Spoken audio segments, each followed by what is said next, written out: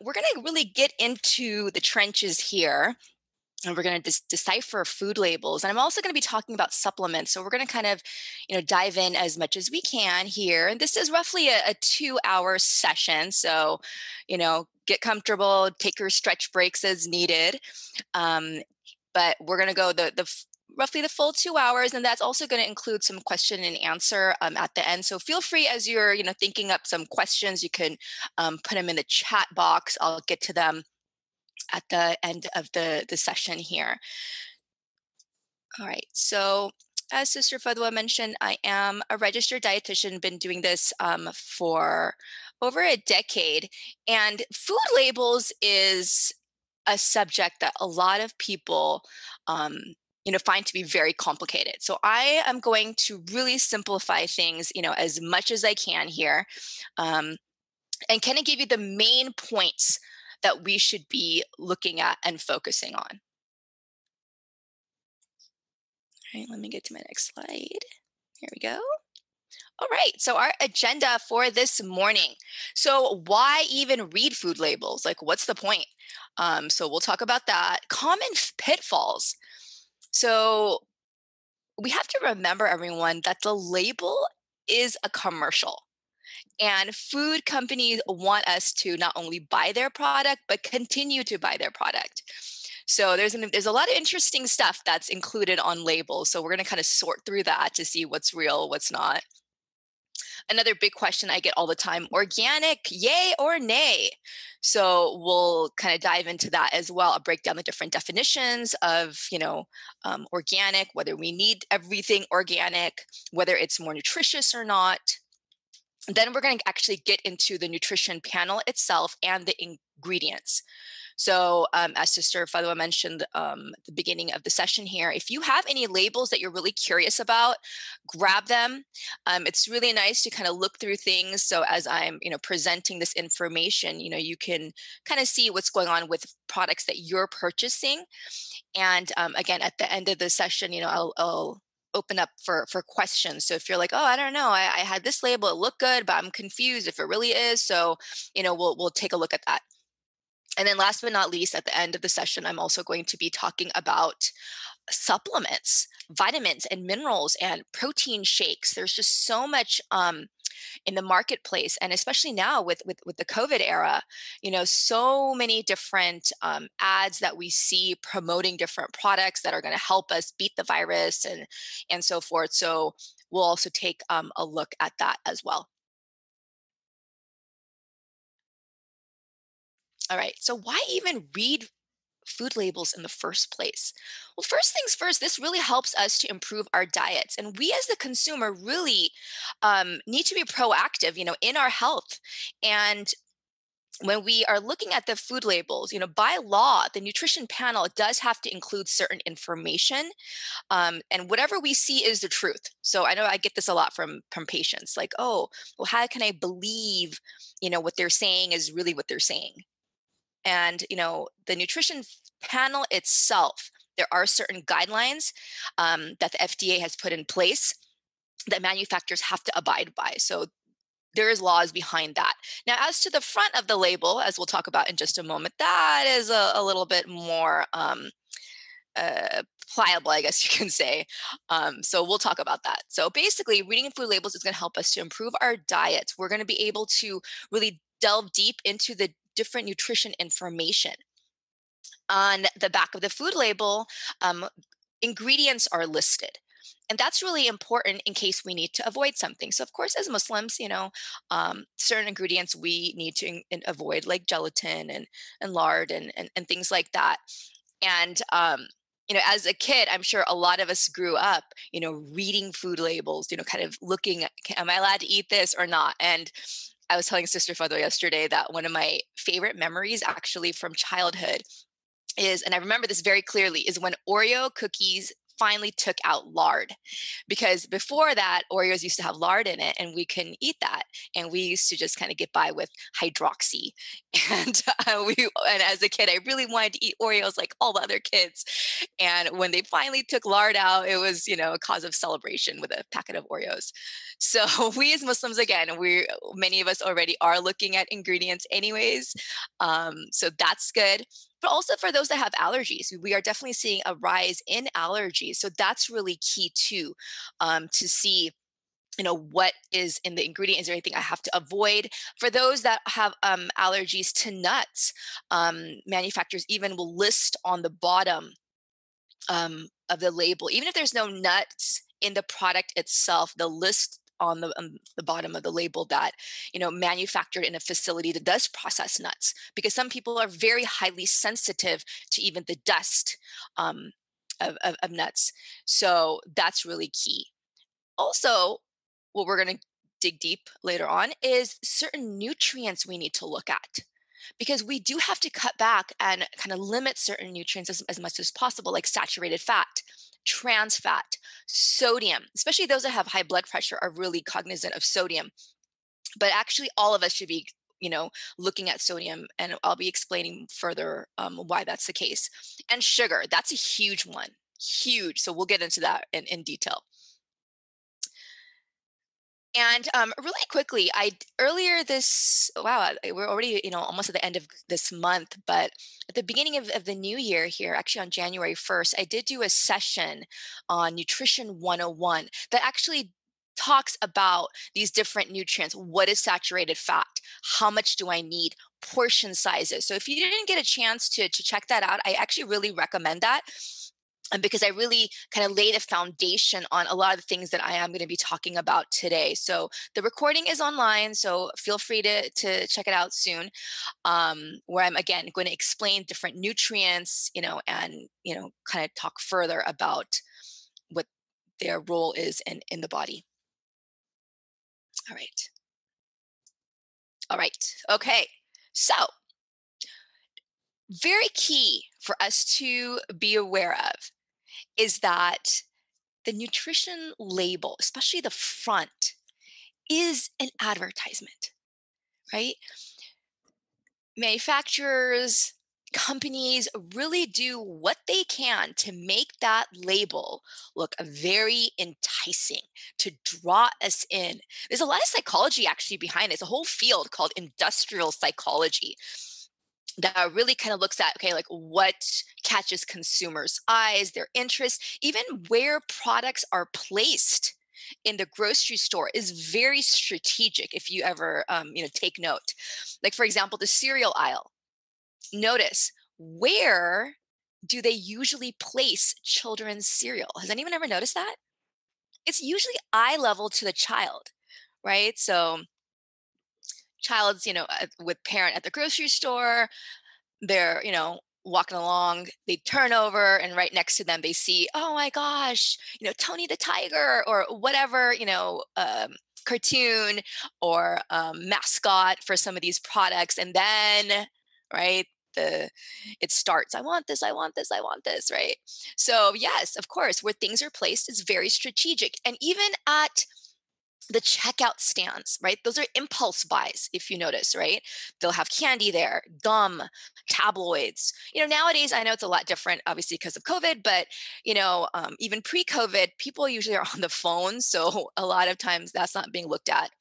But those things are there. And I remember once I was in a county further south from here, and in that neighborhood, people are a lot more health conscious. So I noticed I was at the checkout stand and I looked to the right, and usually where candy is, I found like a refrigerator case of like individual servings of salad. And I was like, wow, I wish I took a picture of it. This was a couple years ago. Because in that neighborhood, since people were more health conscious, they weren't buying those like candy and things like that, impulse items. So that's why they put these healthy stuff in that area. So again, just be aware where things are placed are very strategic. And the best thing to do when at the grocery store is to try to shop the perimeter. So for example, you enter the grocery store, go all the way to the far right. Usually what does one find, right? Depends on your grocery store, but usually like produce, right? And then you round around the corner, you'll find, the dairy, the meats, the seafood. You round around that corner, and then you get into like the breads and yeah, the bakery. So it's not all always great, but it's the essentials that are on the perimeter. So that's really ideal. It's just if you're in a rush, which I know a lot of us are these days because of the current situation, so, just go around the perimeter, grab your things, and get out. It's the inner aisles that a lot of times have those foods that are a little bit more enticing. And then even like the music that's played in the grocery store, they've done research on this. It's like slow music because they want people to kind of peruse the aisles. Um, so again, there's a lot of psychology behind this, and as we get deeper into the food labels, I'll be talking about that. Um, so actually going to turn my camera on really quick, and I'm going to actually show you. I have like this whole collection of food labels, and actually have more at work that I don't have with me. But for example, and I'm not endorsing any products, by the way. I'm just showing you. Whoops. Sorry, guys. Let me go back to my previous slides. Okay. So again, I'm not endorsing any products. I'm just showing you guys. Okay, so this is pizza. It's called cauliflower. Cauliflower. Crust made with real cauliflower. Pizza, your favorite vegetable, right? So again, they're kind of like drawing us in. They pull on our heartstrings, like, oh my goodness, pizza's vegetable now. I'm going to buy this. Wow, it's gluten-free certified. So there's a lot of things which we'll look at, to get us in. Another one here. Organic chickpea puffs. Vegan white cheddar. USDA organic, right? Healthy snack here. Peas love and giving back. I had another one. I don't have it with me, but on that label, it was for crackers, and it was ancient grain crackers, and with probiotics. And then if you purchase this product, you would help the Peruvian children. 1% of proceeds would go there. So it's like, again, they're pulling on our heartstrings. They make it look really good. Sometimes when you buy these products and you make them at home, you're like, how come it doesn't look like how it looks on the front of the label? Because again, just remember, this is, marketing.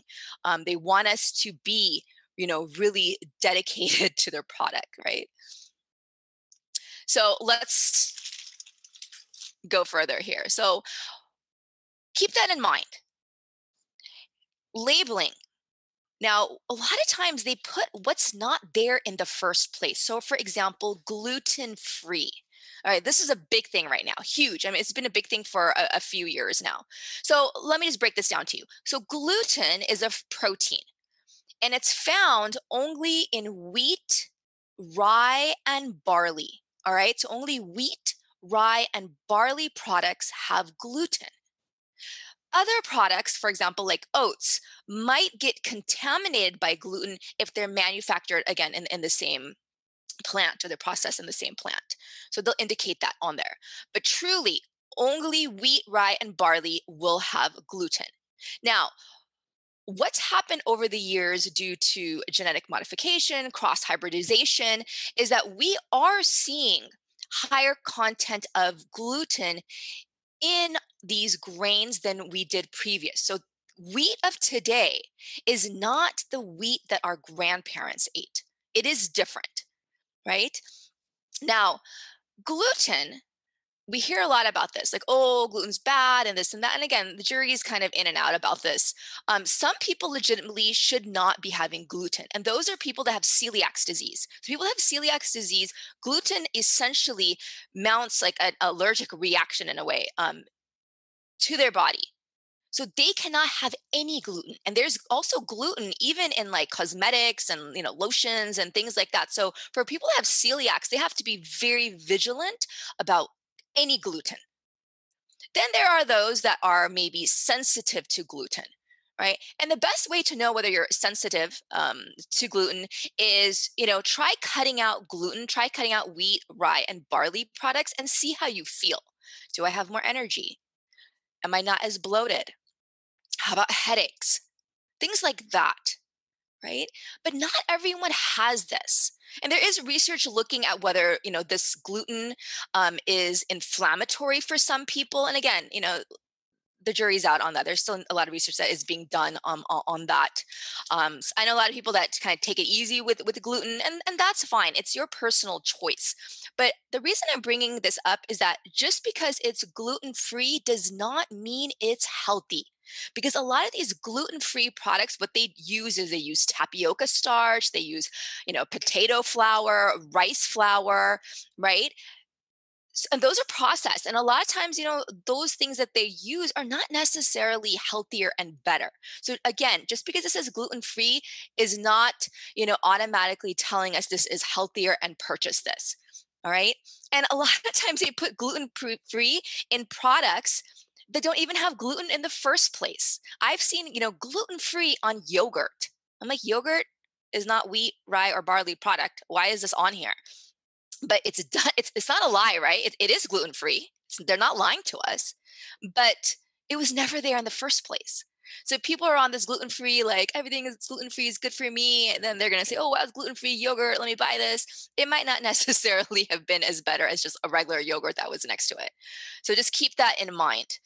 Cholesterol free. This is another really big thing. So cholesterol is only found in animal products. All right. So only animal products. If it has a mom or a dad, it has cholesterol. All right. Now, our human body does not use animal cholesterol to produce human cholesterol. All right. Our liver, so all of our livers are producing cholesterol. We need cholesterol in our body. It is a component of the cell membranes. It's a component of hormones. It's a component of bile, which breaks down fats. So we need cholesterol. So we never want to have we never want to see our lab values 0 cholesterol. Then I don't know how we're surviving. We have to have some cholesterol in our body. So our liver is making it. And some of us have very efficient livers that are making a lot of cholesterol. And the raw material that our liver uses to make our cholesterol is actually fat, especially saturated fat. So for those who have high cholesterol, you need to focus on fat, not necessary cholesterol. When you see cholesterol listed on the label, that indicates dietary cholesterol. And dietary cholesterol comes from animals, right? So when I'm eating, chicken and fish, I'm getting chicken, cholesterol, fish cholesterol. It's all coming in. It's adding to my overall bundle of cholesterol, but that's not what my liver is using to make human cholesterol. It doesn't even make sense to do that. So, again, if it's a mom or a dad, it has cholesterol, but we're more concerned about saturated fat. And saturated fat comes from animal products, but we also find saturated fat also in tropical oils. So I refer you to my previous session, the Nutrition 101, where I talk more about saturated fat. So I've seen this on labels. I've seen this on like corn oil, other oil labels, cholesterol free. And I'm like, wait a minute, this is not even an animal product. It didn't even have cholesterol in the first place. But again, they're pulling on our heartstrings. So keep that in mind. Another thing that I see a lot is all natural, natural. So the FDA, the Federal Drug and Food Administration, considers all natural to mean that the food contains no artificial or synthetic substances such as coloring agents, but it can still contain potentially harmful substances like antibiotics, growth hormones, pesticides, etc. Arsenic is natural, is that not? Right? Arsenic, it's a poison, but it's natural. We find it in nature. It's an element, right? So just because it's natural doesn't mean it's necessarily good for us. Sugar and high fructose syrups are made from beets, corn, and sugarcane, all of which are plants, all of which are natural, right? Another thing for those that like red velvet, I hate to break this to you, but it's not all red velvet. But the dye that they use in some of these red velvet, cakes and things like that, it actually comes from a beetle extract. And it will list on their natural flavoring, natural coloring. Okay, it's not beetle blood, don't worry, but it's like an extract of beetles. So that's natural. So a lot of times when you see natural flavorings and natural colorings, again, there's a lot of room for imagination there. It is coming from nature, but it may not be the nature we might necessarily want per se. So just kind of be aware of that. That it, just because it's natural doesn't necessarily mean this is, you know, good for me per se. Other sketchy terms, no sugar added. This is another big one. All right, so my friends, milk, fruit, yogurt. I forgot to indicate that on the slide. So milk, fruit, yogurt um, are carbohydrates, and they do have glucose, lactose, fructose. These are natural sugars that our body needs, right? Especially glucose. This is our body's number one source of fuel. So, natural sugars that are coming from milk, fruit, and yogurt, starches, grains, this is fine. Okay, we're not concerned about natural sugars that's already in the product. So if I look at plain yogurt, I am going to see some sugars there. It's coming from lactose. That is fine. Those that are diabetic have to be concerned about their overall carbohydrate intake. And, for diabetes, that's a whole other realm. I'm not going to get into that because not everyone here has diabetes. But for diabetics, they do count their carbohydrates. And so on the label, they will be looking at carbs, right? So they will take into consideration, okay, how much milk they're having, fruit, so on and so forth. But for the rest of us that do not have diabetes, don't be worried about those natural sugars. All right. What we're worried about is the sugar that's added, and if there's concentrated sugar, which, for example, we find in juice. So think about juice. If you had an 8-ounce cup of juice, how many oranges would we have to juice to get that 8 ounces of fluid? A lot, right? Maybe, I don't know, it depends on how juicy the orange is, 5, 6, I don't know, but a lot. Can we eat all those oranges in their whole form? No, we can't. So that's why it's always better to have fruit in its natural form like God gave us. So, juice, I am not a fan of juice for anybody. The only people I tell to drink juice is diabetics if their blood sugars are low. That's the only population I tell to drink juice. Everybody else really should try to avoid it. It's a very concentrated sugar. Just have the fruit itself. The fruit has fiber and other components in there, even the little filaments and everything. Everything has, those are prebiotics and antioxidants and phytochemicals that we can't replicate in the liquid format. So keep that in mind. Even smoothies. I know a lot of people are like, oh, smoothies. Smoothies are nice and everything. The only smoothies I'm okay with, honestly, are like the green drinks where you're like throwing in more vegetables and you're pulverizing it, and then maybe one serving of fruit is in there. Then, okay, fine. But when we make smoothies and we throw all these, fruits in there, protein powders, and we think we're doing good, and okay, it's fine, whatever. But the thing is that when we drink things versus eating things, the satiation point is really affected. So we feel more satiated when we're eating, we're chewing, we're giving, our receptors in our body time to really, absorb the nutrients and so forth. Whereas when we're drinking things, it's not as satiating. And again, we end up getting more than we normally would have been able to eat. Like think about how much fruit you throw in there. And I'm not saying fruit is bad. Actually, having fruit at every meal is a good thing. But sometimes one can go overboard. So that's what we have to kind of be moderate about. So beware of juice. It has concentrated sugar, sometimes as much as soda. So when you see no sugar added, you see that on the label, or, as we see here, made with real fruit. There's already sugar in there. All that's indicating is they didn't add in any of their sugars. Sugar free, also, just be aware of that. Usually, sugar free indicates that a non nutritive sweetener, an artificial sweetener, was used. We'll talk more about those a little bit later on. Fat free.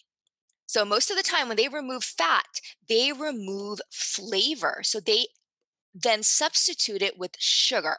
So, a lot of times, fat free products have actually more sugar and just as much calories, if not more. Sugar free products, when they remove sugar, they remove flavor. So they usually add more fat to buffer it. So usually we see higher amounts of fats. So it's always better sometimes just to have like the real deal and just have less and enjoy it. Because this also happens to us psychologically, is when we're having sugar free or fat free or light, psychologically we think, wow, this is really good for me. So I'm going to eat more. Like we're not like consciously like thinking of it, but it's like subconsciously it happens. We've seen this in the research where like people, these 100-calorie packs that came out a while ago, those are good and everything, but sometimes people are like, oh, it's just 100 calories, I'll have another packet.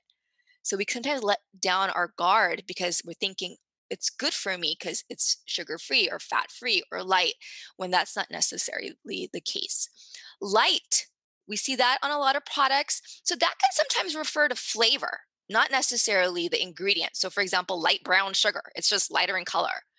Doesn't mean it's better for us. Light can also mean reduce fat or reduce calories, but it can still be high because they compare it to the original product. So, for example, low in sodium. So, I've seen low sodium soy sauce because soy sauce is actually very high in sodium. Um, and then when you see low in sodium soy sauce, don't think that it's the right amount of sodium. It's just less sodium than the full version. So, we still have to be cognizant of how much we're using. All right, another huge area is organic. Now, I had a friend once who was like, yeah, so I bought organic potato chips, and then that place has organic coffee, so it's good for me, right? And I was like, look, just because it's organic doesn't necessarily mean that it's going to be healthier for us. So just keep this in mind. All right. So, organic, when you see this term organic, we see it on processed foods, we see this on produce. So basically what this indicates is that when this item was grown or processed, they did not use any synthetic fertilizers or pesticides. So there's actually very strict measures here in the US. I know some of you are here internationally, welcome. But here in the US, we have really strict measures. And actually, to be honest, other countries, especially in Europe, have even more stringent measures. So you guys in Europe are doing actually really well sometimes compared to us here. But in any case, so yes, farmers cannot use any synthetic fertilizers or pesticides. They're not genetically modified foods. Now, the research, yeah, so far the research has shown that GMO products, genetically modified organisms, are okay, but there's still a lot that still needs to be looked into further. But as of right now, GMO, allegedly is fine. I'm just saying what is out there, but I feel like there's still a lot of room to look into. So I personally am not a fan of GMO, and I try to avoid that as much as possible. And there are actually apps that you can download that will tell you what products are genetically modified. In this country, that's usually GMO products that are produced here are usually like soybean, corn, rice sometimes, and even tomatoes can be GMO.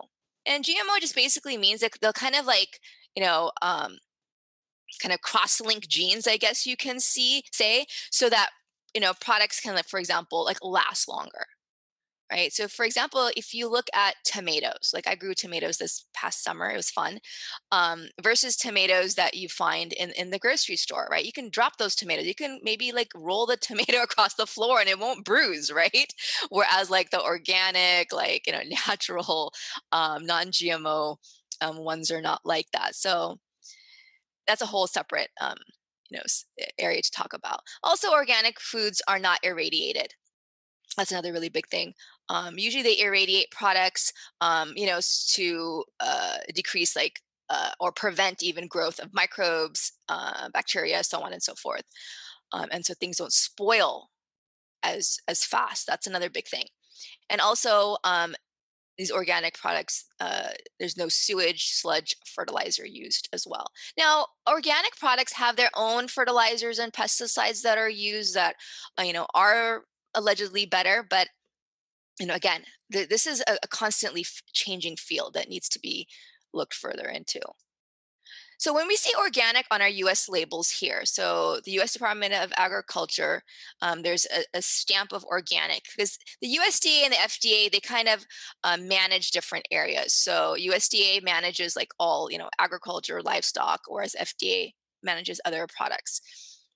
So when we see 100% organic on the label, that means all of the ingredients must meet the organic criteria. So what I was mentioning before. So there's no synthetic fertilizers, pesticides, et cetera, et cetera. we see USDA organic or certified organic. So what this means is 95% or more of the products are certified organic. But the remaining 5% of the ingredients may only be foods or processed with additives on an approved list. So they may not be organic. Made with organic, this indicates that the ingredients must contain 70% or more organic ingredients, but the remaining 30% of the ingredients, might not necessarily be organic, right? They may be on, again, another special list. And the USDA symbol just can't be used anywhere on the package, right? So there are stringent measures for this to be used. Now, organic meat and poultry. So what this means is that there's no growth hormones or antibiotics that are used, but they might use other things, but that are certified. But overall, no growth hormones or antibiotics. They're fed organic feed with no animal byproducts, because it's really interesting and sad what a lot of our livestock, especially here in the U.S., are being fed. Right, they're fed grain to fatten them up faster, and this is also what we're seeing is that when they're fed grain, we are seeing more of a higher composition of omega-6s in their meat. And again, I will refer you to my previous session on omega-6s. But the problem with omega-6s is too much omega-6s can actually instigate inflammation. So we don't want to have too much omega-6s in our body. We want to have more of the omega-3s. So grass-fed, actually, which is what they should be eating, right? Grass. We do see more of the omega 3s. Does that mean it's grass fed, it's healthy for me? No, we still have to be cognizant of how much meat we're having, especially red meat. The saturated fat amounts, the cholesterol amounts, and again, it is a big source of inflammation for a lot of people. So we want to be moderate in that. But if you are going to be purchasing, red meat, which is beef and goat and lamb, you want to try to get the grass-fed variety. Also, when you see organic meat and poultry, this indicates that the animals have some access to outdoors. Not necessarily they're living out there. They might just be out for a little bit of time and then brought in. So in this picture, right, they're out, right? The cows are out, but right, they're not freely, roaming around and so forth. Also, this indicates that at least 30% of the cow's diet is from organic pasture during the grazing season. So again, stringent measures here. Now, organic dairy. Now, I actually do suggest that, especially for children and for those that are, elderly, mature, to try to get organic, and even us as well. To be honest, everyone should be getting organic dairy. So this indicates no growth hormones or antibiotics for cows. What had happened some years back is due to a particular hormone that they had actually injected into these cows. Because think about it, these cows grow in very close quarters, so they can get each other sick. So that's why they're giving them antibiotics. They are trying to get them to constantly be lactating, right? So we're getting their milk.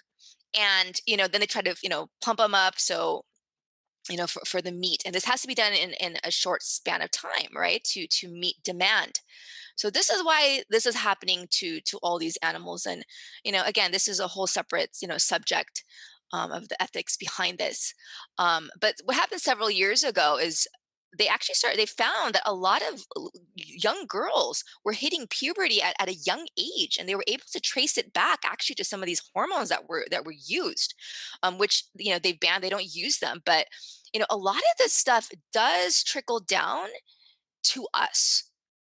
So, just food for thought. Organic dairy indicates also that the cows are fed organic feed with no animal byproducts. Cows, again, have some access to the outdoors. Same thing as the previous, at least 30% of the cow's diet is from organic pasture. And then the cows themselves have to be raised organic for at least a year before their products can be labeled as organic. Now, organic eggs. Now, eggs are very confusing, right? It's like free range and, cage free and this and that. It's very, very interesting here. So I'll break that down for you guys. So organic eggs, this indicates that no growth hormones or antibiotics were fed to the hens or injected to the hens. The hens were fed organic feed with no animal byproducts, and the hens have some access to the outdoors. All right, so some access. So on the right-hand side, I don't know if you guys see this, on the right-hand side of my picture here, this is actually considered cage-free. They're not in cages, right? But I mean, this doesn't look like really humane practices, to be honest. So when you see cage-free, whoops, sorry guys, sorry. Cage-free, that may basically indicates that the eggs come from hens that weren't confined in cages. They may or may not have access to the outdoors though. Right. So just, something to think about. And then when we see free range or free roaming for poultry or eggs, what that means was, again, the hens weren't confined in cages. They have access to the outdoors, but the outdoor area might be covered with netting. For beef, that's considered free range or free roaming. That means cows weren't confined in feedlots. They have access to the outdoors. So ideally, we would like to see, free range, organic, eggs would be ideal. So again, organic eggs, I would also recommend as well for everyone, to be honest. Definitely makes a difference. You can even see it in the color of the yolk. Oh my goodness, my whole slides are gone, guys. So I had more to this slide than this. Apologies. So in any case, so should I eat organic? It depends is the bottom line. And what it depends on is, first and foremost, what is the organic product that you're having? So if you're like, I bought organic chips or I bought organic cookies, it's still a chip. It's still cookies, right? Yeah, the products that they used in there, were grown with those particular set standards, but it's still a chip. It's still a cookie, right? For produce, just because it's organic does not mean that it's necessarily higher in nutrient value. It is not. The vitamins and minerals that we find in organic is the same as that we find in non-organic. So I'm not going to find more vitamin A and C and so forth in the fruits and vegetables. The nutrient value is the same. The only difference, again, is that these fertilizers and pesticides and so forth weren't used. And there's a lot of research looking at what are the long-term effects of these fertilizers and pesticides. What are they doing to our body? For example, one of the pesticides, Roundup, that's used on a lot of our produce and grains. Right. I remember reading about a couple, I think in the Midwest, that actually sued Monsanto and actually won because they both got cancer, and they're blaming it on one of these fertilizers or pesticides that they were using on their crops. So again, the whole food industry, I mean, I should have a whole class on like food politics because food is very politicized. The lobbies behind food and food companies is huge, and that really affects our dietary guidelines. So we have to keep that in mind. I know several years ago, I think Oprah had made some comment about beef, and everyone at that time used to listen to Oprah. And the beef industry actually sued Oprah because they're like, you affected our sales. So, the lobbies behind all of this are pretty huge. So, just keep that in mind, that, these companies, conglomerates, really, the bottom line for them is the dollar, right? Or, whatever currency you're in. So, the reason we would be eating organic is, again, to avoid that exposure to those fertilizers and pesticides and so on and so forth. But it is more expensive, right? So I mean, sometimes it's painful. You go to the grocery store and you're like, oh my gosh, right? I can get this for $2.99 or $5.99 for the organic version, right? And it can hurt sometimes, right? And especially for those that are, you know, watching their finances and so forth. For what I would suggest is take a look at how often you're eating that product, right? If you're eating it like all the time, then maybe you want to purchase organic. And here in the US, we have the Environmental Work Group. This is a consumer group that actually will evaluate various produce. And every year they come out with a list. It's called the Dirty Dozen. So I have 2020 Dirty Dozen list here on our slide. 2021's list is not out yet. But this is a list that they put out of produce that we should try to buy organic if we can, because this is the highest amount of pesticides that we're seeing in produce. So, for example, strawberries is always on that list. I always see strawberries on that list. So, strawberries is number one, highest amount of pesticide value we see. So, yeah, if you're buying strawberries often, the recommendation would be, to try to get organic, especially if you have young children or, elderly or those that are immunocompromised. Spinach, kale, nectarines, things like that. So if you take a look at these items that are on the list, usually these are thin skinned, right? You will never see bananas on this list. Bananas have a pretty thick skin. So like you never really need to get organic bananas, right? Avocados, right? Same thing. That hasn't been on the list, I think, from what I recall. So, certain fruits and vegetables we don't need to get organic, but certain we do. Now, blueberries is not on the list this year, but it still has high pesticide amount. But these have more. And again, this list is for the U.S. I'm not sure about other countries. Again, other countries, like I said, especially Europe, a lot more strict in their policies, which I actually really appreciate. So, anyways, so at the end of the day, it really depends on you. I would suggest personally getting organic dairy, getting organic meat, um, and then trying to follow the Dirty Dozen for the year, and trying to get those that are organic. And what I was doing previously with my adventures in gardening, which didn't go that far, is I was actually like, you know what? Let me actually try to grow some of the foods that are on the Dirty Dozen list, because at least I know how I'm growing it, right? So I tried, didn't really work, but it was an attempt. But as for other products like organic potato chips and cookies and things like that, yeah, if you want to spend the extra money and get those organic, that's fine. Again, because of the pesticide and fertilizer residue and so forth. But I don't want you to psychologically think it's better for you so that you're eating more, if that makes sense. Oh, wow, I do have everything. Okay, never mind, friends. My slides kind of went all over the place today. Anyway, so here's my slides. So yes, organic produce is not higher in nutrient value, but again, less exposure to pesticides. All right, now, if you haven't already, go grab your label and let's take a look at the ingredients. So the ingredients usually are in very microscopic print sometimes. And they can sometimes be hard to find on the label, but it's on the side there somewhere. So you will see that on there. Let me turn my camera on here. All right. So they should have it again in small. It's either like on the back of the label itself. It might be on the side of the label.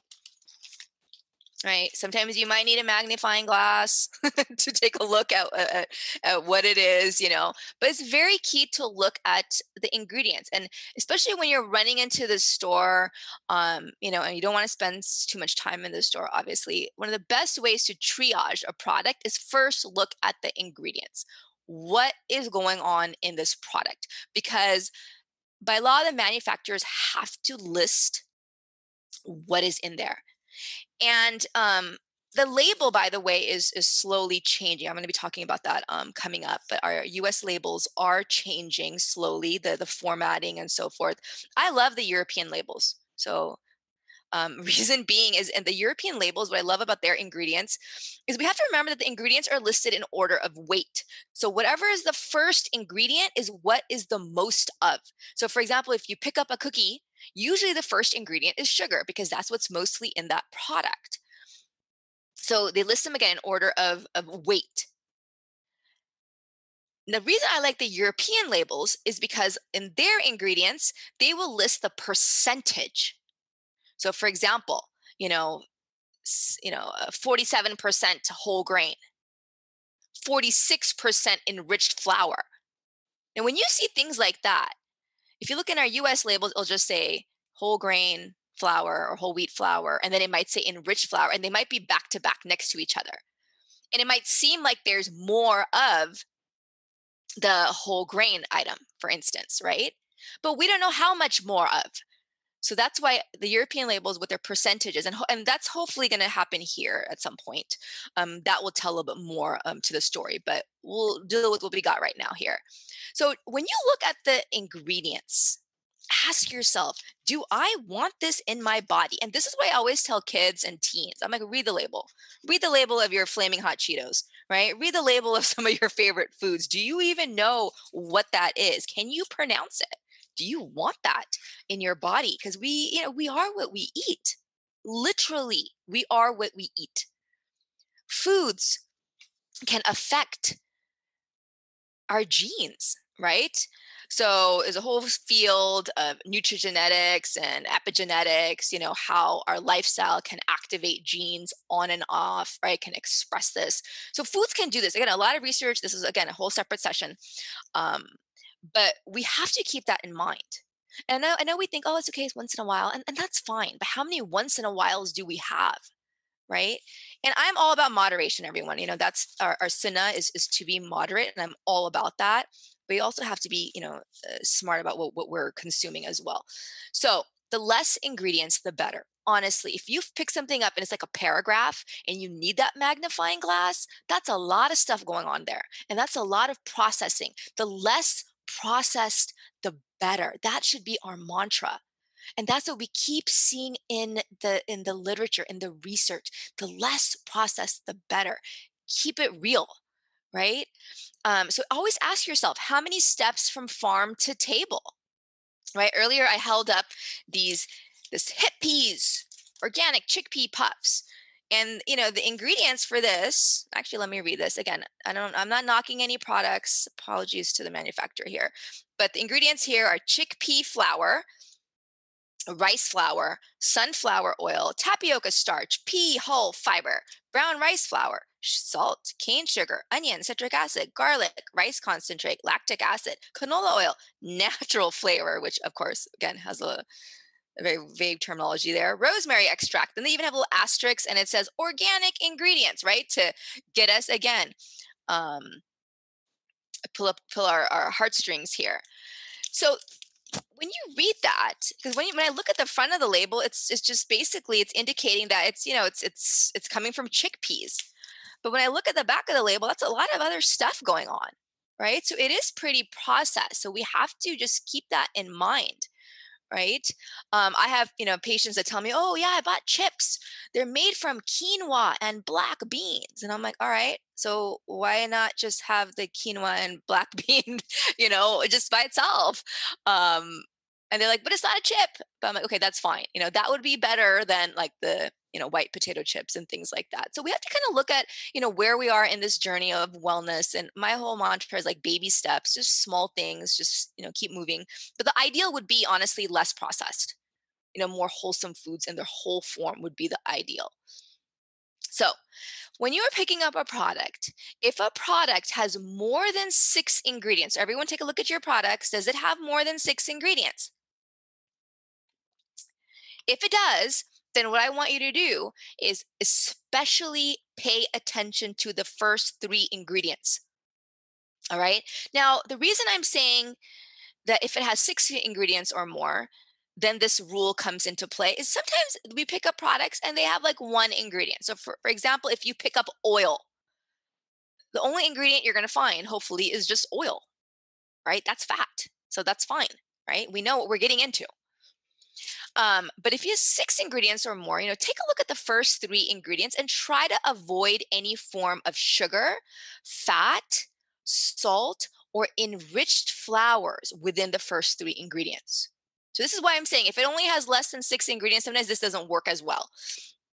So again, if I pick up that oil, I'm going to see oil. And if I was following this rule, I wouldn't buy it because that first ingredient would be fat, right? So that's why it doesn't apply for less ingredient items.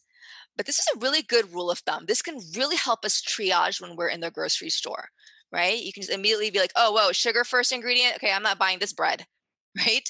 So really important. And there are, yes, my friends, there are breads out there that abide by this, right? Because think about it, everyone. For those that make bread at home, it's pretty basic.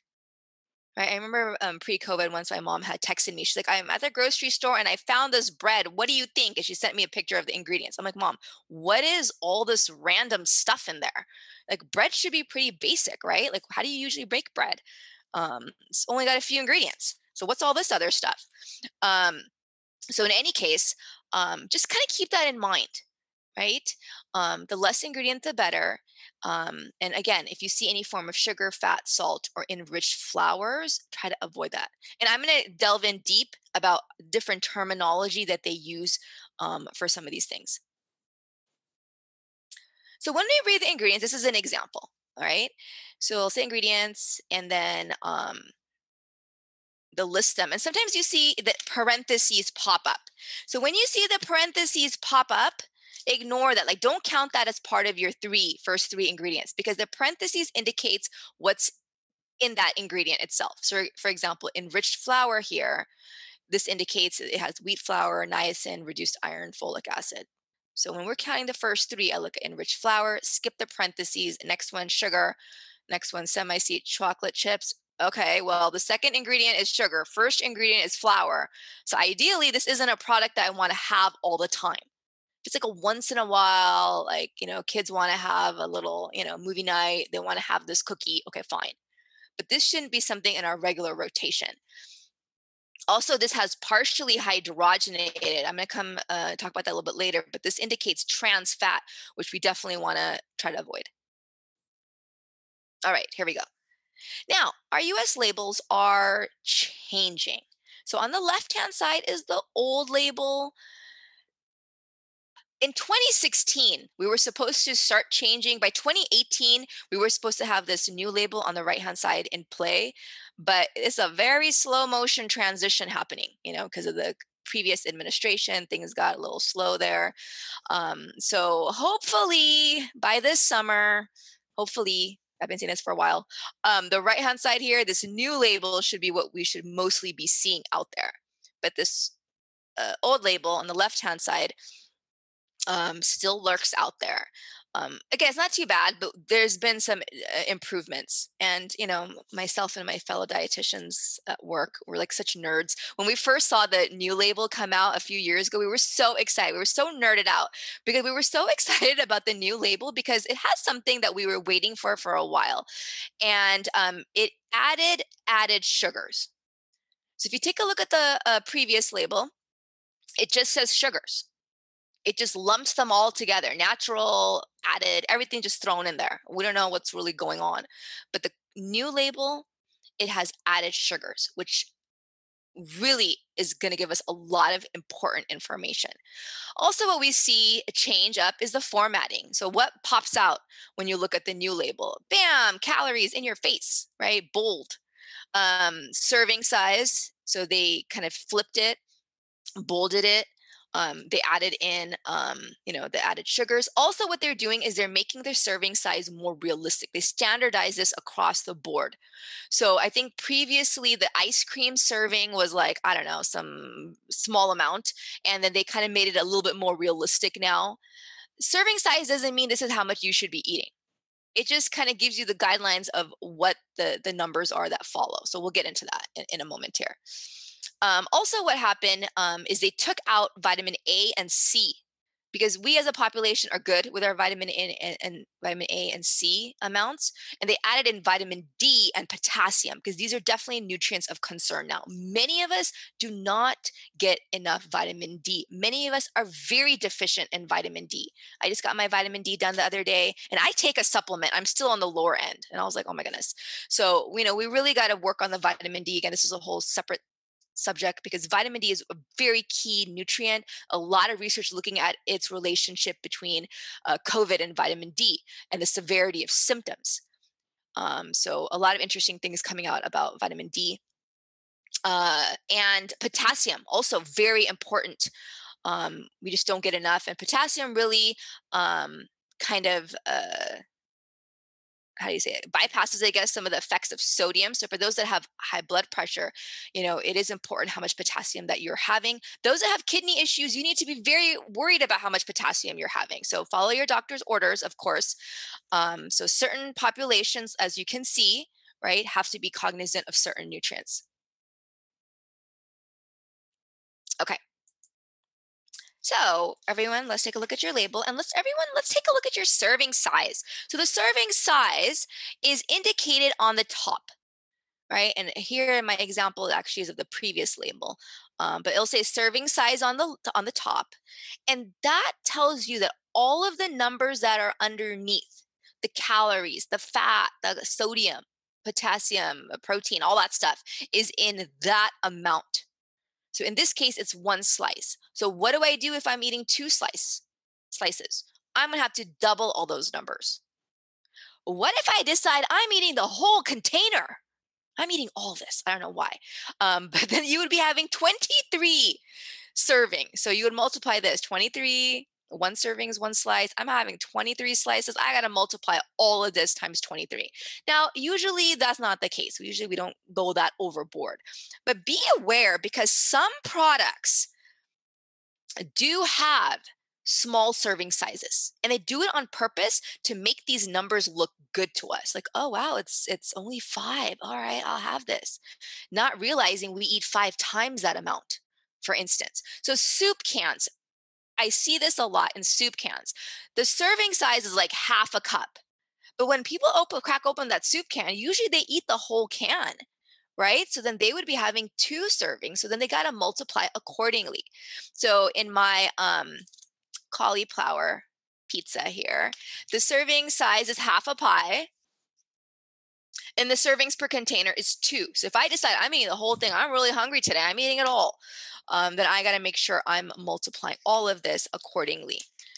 I got here some snap peas, my original green pea crisps. Look how nice it is. It's like a little farm there. And the serving size is like 22 pieces, right? So if I decide I'm watching a movie and I end up eating a lot more, again, you got to accordingly multiply. So just always keep that in mind. And the serving size is not a suggestion that this is how much you should eat. It's just, again, it's arbitrarily decided with the different manufacturing companies just as a set standard. All right. So here are some guidelines, and we're going to dig deep on these different guidelines. So I'll go further from there. So some of the things that we should be looking at is total fat, right? Especially those that have high cholesterol, right? You need to be looking at the fat. Sodium is very key, especially those that have high blood pressure. But to be honest, we all should be looking at sodium. 90% of our population will have high blood pressure at some point in their lives. 90%. Hopefully later on in life or never, but this is a huge public health issue. Fiber, we got to bump up the fiber. Fiber, think of fiber as like a broom for our body. It just cleanses us out. It provides good fodder for our gut microbiome. I have a whole session on the gut microbiome. So it eats fiber. That's like a prebiotic. So we want to bump up the fiber. Total sugars, we got to be careful about how much sugar we're having. There is no nutrient value to sugar. Sodium has a nutrient value, right? Sodium is an electrolyte. It's a mineral that we need. It's a micronutrient that's very crucial. But sugar is not. There's no benefit to sugar. It's just there. It tastes good, and that's about it. So we got to be cognizant of that. Saturated fat, also very important. Again, especially for those that have high cholesterol. Carbohydrates, total carbohydrates. This is what those that have diabetes and pre-diabetes should be looking at. Total carbs, because we do carb count. We do recommend carb counting for those that have diabetes. Usually for women, we recommend about 30 to 45 grams of carbs per meal. For men, about 45 to 60 grams per meal. It's really nuanced because we have to also count in, fruits and grains and things like that. So carbohydrate, total carbs is not for the general population. It is more so for, diabetics and pre-diabetics. All right, so calories. Now, I'm not a big fan of calorie counting and obsessing over calories and, oh my gosh, I had this many calories. I am more concerned about what is the quality of that calorie, right? Where is it coming from? This is what's crucial. So if you had like, I don't know, a 250 calorie protein bar, and look, if you have a protein bar in front of you, please look at those ingredients. It is very interesting sometimes, all the stuff they add in there. soy protein isolate, pea protein isolate usually are their forms of protein that they're adding. That's very processed, right? And then coconut oil and this oil and, you know, uh, you know, these type of sugars, artificial sweeteners. I mean, a lot of this stuff is very chemically, you know, just to be, honest. So just kind of look at that. Some of yes, there are better versions of some of these, nutrition bars and granola bars, but a lot of them are like candy bars with chemicals, to be honest. So if you had like a, a protein bar such as that, or you had like a peanut butter and jelly sandwich, right? Whole grain bread, natural peanut butter. And natural peanut butter, what that means is when you read the ingredients, the only thing you should see is peanuts. Maybe salt if you're getting the salted variety, but that's about it. Nothing else. Nothing else. Keep it simple. And then maybe add some like fresh preserves, right? And let's suppose that peanut butter jelly sandwich is a little bit higher in calorie value. Which would be better for you? Chemical protein bar or PB&J? It would be the PB&J because at least our bodies understand that. So that's the thing, you guys, is look at what am I eating? The quality of what I'm eating. That is more important than just straight calories looking at the label. All right. Now, calories are important though. I'm not negating their importance. They are definitely important, but use them as reference points. So for example, meals, we should try to keep roughly to 500, 600 calories per meal, give or take. You can go plus or minus, just don't double it. So don't have like 1,000 calorie meals, right? That's not needed. Even for those that are very active, you do not need that boost of calories like that. So 500, 600, give or take, is a good reasonable amount. Snacks keep them to about 100 to 200 calories. And again, in my previous session, I talk about, just like the quality, if you're going to have a snack, a fun food, like really be a snob about what you're picking. But this is very helpful, especially when we order things or when we buy things, right? If you're picking up a snack, you're like, oh, this is going to be my snack. Oh, wow, this snack is 500 calories. Well, that's a meal. So then don't have it as a snack, maybe have half of it, right? So keep this in mind um, when we are purchasing things. Now, percent daily value is also included on the labels. I am not too much of a, I mean, I'm like, I don't get obsessed with looking at that. Like, I'm glad it's there. That's nice. But I'm more, um, I more encourage people to look at the actual grams and milligrams that we see in the actual nutrients themselves. The percentages are nice to look at, but just keep in mind the percent daily value is based on a 2,000 calorie diet, which not everyone is on, nor should everyone be on. So a lot of times these are not 100% accurate per se. But again, these are good to see if a food is high or low in a nutrient. So for example, if you pick up something and you're like, whoa, this is 100% total fat.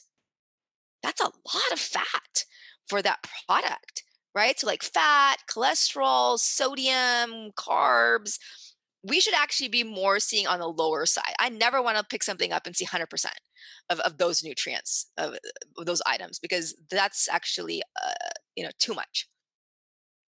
The ones that we do want to see high amounts of ideally would be the vitamins and minerals. Yeah, it would be nice if I saw, more than 0% vitamin D, more than, 5% iron and so on and so forth. So these are just there, just again, just to kind of help guide us. But it's more important to actually look at the nutrients themselves. All right, so let's get to it. Fats.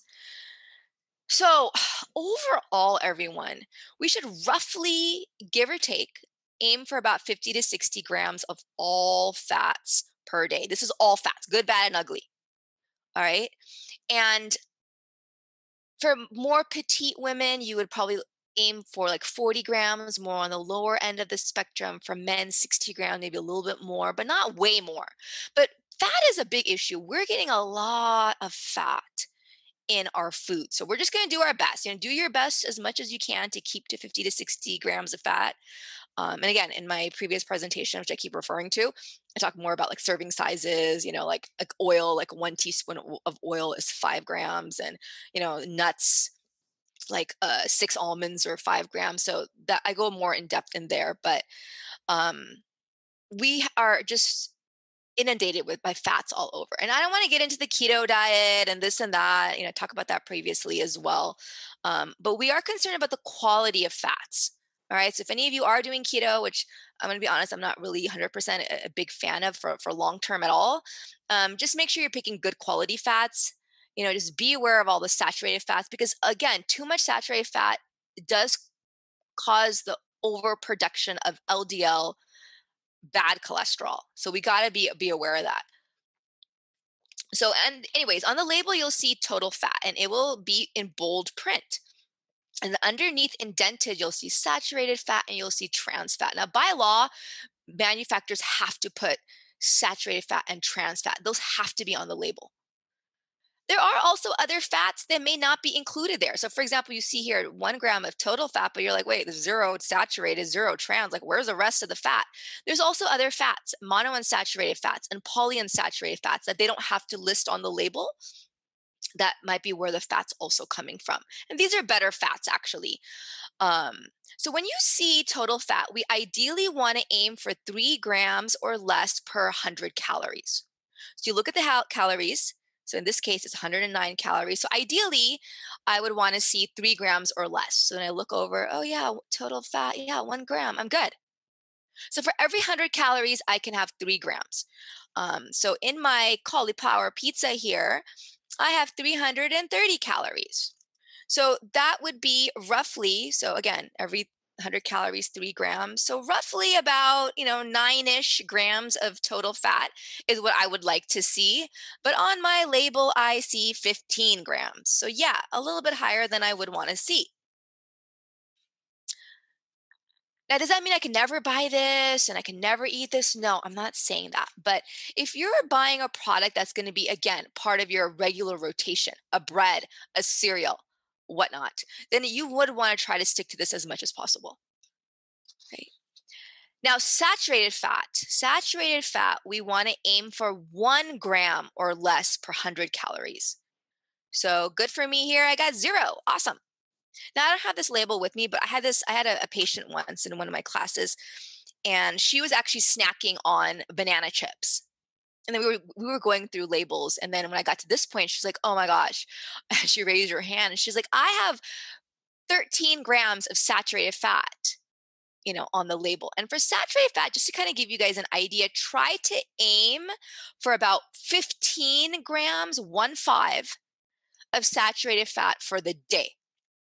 All right. So of the 50 to 60 total fat grams, about 15 or less can come from saturated fat. We do need some saturated fat in our body, again, for cholesterol production. We need some, not too much more, but some.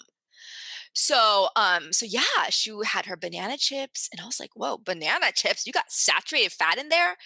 And she gave me the label. I actually kept it, but again, I don't have it on me at the moment. But the ingredients for those banana chips were organic bananas, organic coconut oil, and I think is organic cane sugar.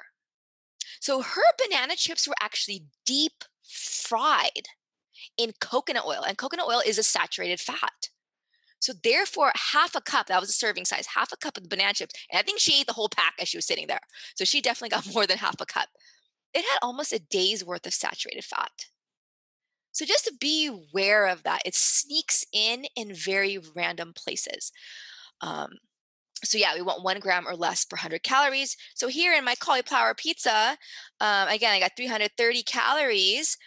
So I should be aiming for 3 grams of saturated fat. I got 5 grams of saturated fat coming from cheese. So usually saturated fat is from animal products and those tropical oils. Now, trans fat. This luckily has been banned. Allegedly, I'm saying allegedly because it's taking a long time for it to get transitioned out. Hopefully, with our new administration, things will move along a lot quicker. With FDA mandating these things and getting food manufacturers to follow through. But trans fat is a really bad fat. It's a Franken fat. It was a fat that was created to extend the shelf life of product. Because take a look at some of the baked goods that we have. Right? You look at some of these baked goods. I was looking at some of the cookies that we have in our cupboard somehow, and the expiration date's like 2023. I'm like, wow, right? This cookie is going to last a long time, right? So previously, they were able to do this by basically taking polyunsaturated, like okay fats, like corn oil, vegetable oil, and what they did is they hydrogenated it. They added hydrogen odd atoms to those liquid oils to solidify them and to make them more stable. And this was great. Back in the day when they did this like, I don't know, I think in the early 1900s, and it really sped up during, after the World Wars, because they wanted to get products again to have long shelf lives, right? Because bread, if you make fresh bread, right, that's why we have that saying, day old bread. It goes bad after like a day or so. It gets more stale.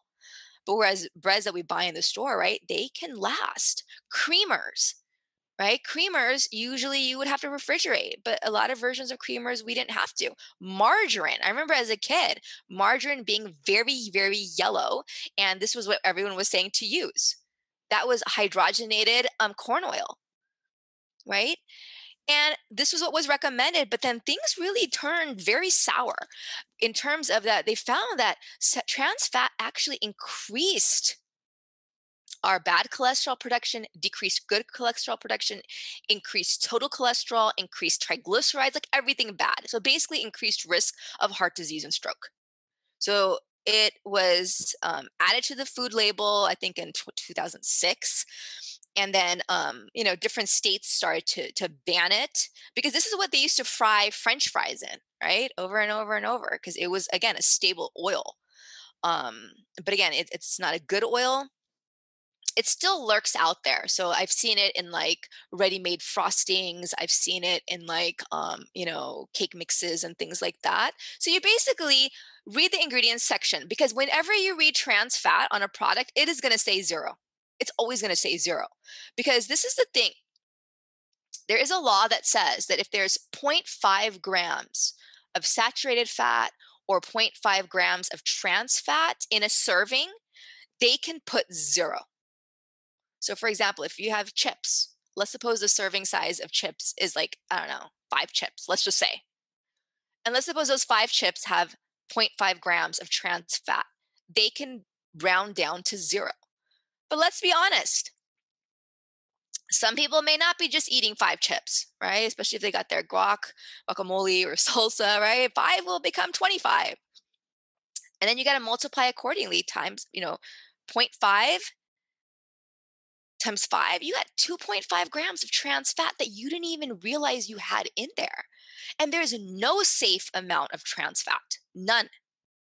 So that's why we would look on the ingredients panel. And if you see partially hydrogenated, just throw it away. Just throw it away.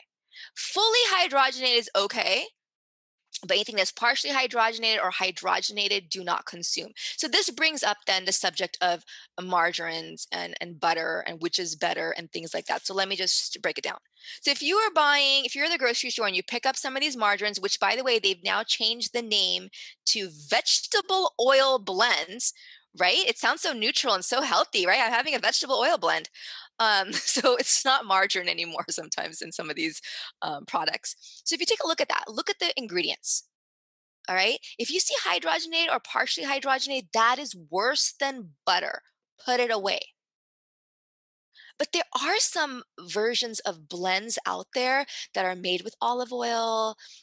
They might be made with avocado oil, right? That would, just again, look at them. If they don't have partially hydrogenated, then that would be a little bit better than butter. But even then, everyone, these different spreads, you still need to be moderate in how much you're using, right? I would rather you use almond butter or peanut butter, or even like smear some, avocado instead of like butter and margarines. But if you want to have a little bit, then have a little bit, and just be cognizant of what you're purchasing and how much you're having. So here are some common fat names. Remember, when I told you, read the ingredients, we want to try to avoid fat within those first 3 ingredients if that product has more than 6 ingredients. So if you see any type of fat, so obviously for us, of course, as Muslims, we're not even having lard. That's not even on our agenda anyways. butter, any type of oil. So coconut, avocado, etc. If it's the first ingredient in like a product, you want to try to avoid it. Now, obviously, you guys, again, in like margarines or vegetable oil blends and things like that, you are going to see these fats in the beginning ingredients. That's normal because that is the fat at the end of the day. So in that case, you want to look at the quality of the fat, right? So for instance, if it's like corn oil versus, avocado oil, the avocado oil is going to be better. It's a monounsaturated fat. So that's what we need to look at. And again, once again, I'm plugging my previous talk that talks more about this. Shortening. Shortening is essentially partially hydrogenated oils, right? So for example, vegetable shortening is usually just, hydrogenated, partially hydrogenated vegetable oil. Margarine, hydrogenated oils, partially hydrogenated oils, mono and diglycerides, we see this a lot. Interestified, we see this a lot. These are all, again, common fat names. Okay, moving along. Let's go to sodium. Now, sodium, my friends, again, this is a public health issue. We see like fat-free products, we see low-fat products, we see sugar-free products, we see low-sugar products. We don't see low sodium as much as we should be seeing. So this is really an issue, especially if we're buying packaged foods and processed foods, because sodium is a preservative. Think about the pioneers back in the day, or early civilization that didn't have refrigerators, right? What did they do to preserve their meats? Right? They would salt them, cure them, right? So we already find sodium in foods. It is, again, it's a mineral. We need sodium in our body. It's important for our heart contraction and so forth, right? It's an essential electrolyte. So all food is going to have some sodium anyways, right? We're never going to see zero. We don't never want to be zero sodium. The general population, we want to try to keep our sodium to roughly about 2,400 milligrams per day. This has gone up and down over the years, right? It went down to 1,500 a couple years ago, and they're like, wow, that's really low. We can't do that. So 1,500 is actually the recommendation for like heart patients. It's very low in sodium. Then they kind of, played around with 2,300 milligrams for a while. So between 2,300 milligrams to 2,400 milligrams is what we should be aiming for as a general population. And just to kind of give you guys a heads up of what this looks like. Now, remember, sodium is in salt. Salt is not sodium. Sodium is in salt, right? Salt is sodium chloride, right? With some iodine in there as well. So it's NaCl. So, don't use those words, synonymously because they're not the same. So sodium is in salt. So just to give you an idea, a teaspoon of salt has 2,000 milligrams of sodium. You're like you're like almost there. So again, when we're cooking at home, that's not the problem. The problem is, again, we're buying processed and packaged foods and restaurant foods. It's crazy the amount of sodium that's lurking out there. So just to kind of make life easier, what we should try to do is try to aim for about 600 to 700 milligrams per meal. All right, per meal. And then the rest can be, for your snacks. Now, let's suppose you pick up a product and you're like, I don't know, like, is this going to be my meal or is this going to be part of my meal? Whoops. So, for example, back to my cauliflower pizza. All right. So my cauliflower pizza has, in half of the pizza, it's got 470 milligrams of sodium. So if this is my whole meal, if I'm like, yeah, half the pizza is my meal, then I'm good. But if I have the whole pie, then I got to double this. So that's like what? 1,000, sorry, I can't do math really fast. 950 milligrams. So that's quite a bit, right? But let's suppose this is part of my meal. What if I'm like, okay, I'm going to have my cauliflower pizza and then I'm going to have some garlic bread. I don't know. I'm going to have some salad and some dressing, and then, oh, wow, we're going to have appetizers. All right, then. So if all of a sudden things start to add up, then what's helpful is to try to aim for 140 milligrams or less per serving. So for example, so again, if you're at the grocery store and you're like, I'm purchasing this bread. I don't know how I'm going to eat this bread. Am I just going to eat it by itself? Am I going to make a sandwich? Am I going to make it with eggs? So in that case, when you buy individual products, try to aim for 140 milligrams or less per serving. But if that product is going to be your meal, then you can bump up to 600 to 700. So I don't know if that makes sense. I don't usually get feedback with this platform that we use, but that's okay. I'm going to assume it made sense. But just kind of keep that in mind, right? So if you're buying breads and things like that, try to have 140 milligrams or less. If you're buying like a, like a TV dinner or something like that, then you would bump up because it would be a meal to about 600 or 700 milligrams. Now, cup of noodle, right? A lot of these ramens that are really popular, ramen noodles that are really popular. Check out those labels. It's like easily 1,000 milligrams at least, right? That was like freshman year of college. That was always our go-to, right? If we like ever missed lunch or dinner in the cafeteria, we're like, okay, I guess it's a cup of noodle type of day. So it's a lot of sodium in there. But usually that sodium is in the seasoning. So if you're like, I'm just using the noodles, okay, fine. It's going to be definitely less sodium. But just even the noodles themselves, just remember that's enriched flour, and we're going to talk about that in a moment. So some sources of sodium on the label, you'll see it: salt, sodium chloride, monosodium glutamate, saline, sodium benzoate, sodium bicarbonate, sodium nitrate. A lot of these are used as preservatives and additives.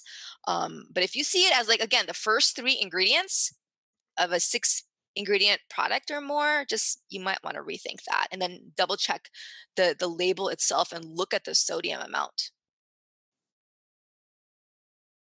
I'll give you an example. I wish I kept this label, but I had a few years ago for Thanksgiving, I had bought this turkey brine. So it was like all these different seasonings, right? And usually these brines are mostly sodium. And so I remember looking at it, and like the serving size was like 1/8 of a teaspoon. I'm not even kidding. 1/8 or something, 1/4, very small amount. And then it's like servings per container. It was something crazy like 2,500 servings. And the reason they did that was because the sodium was so much in that product. So I, like, of course, as a dietitian, I'm like, let me calculate this out. I was like, whoa, this whole thing, if I use this whole thing, it's going to be 20,000. I'm not kidding, guys. 20,000 milligrams of sodium going into that turkey. I was like, no way. I'm going to use less and I'm going to use other stuff. But it was really interesting because on the label, they purposely made the serving size so small so it didn't look as bad. But when you calculate all that stuff out, it can be scary sometimes. All right, moving on to fiber. Now, fiber, everyone, we just do not get enough. Here in the US, typical consumption of fiber per day is about 11 grams.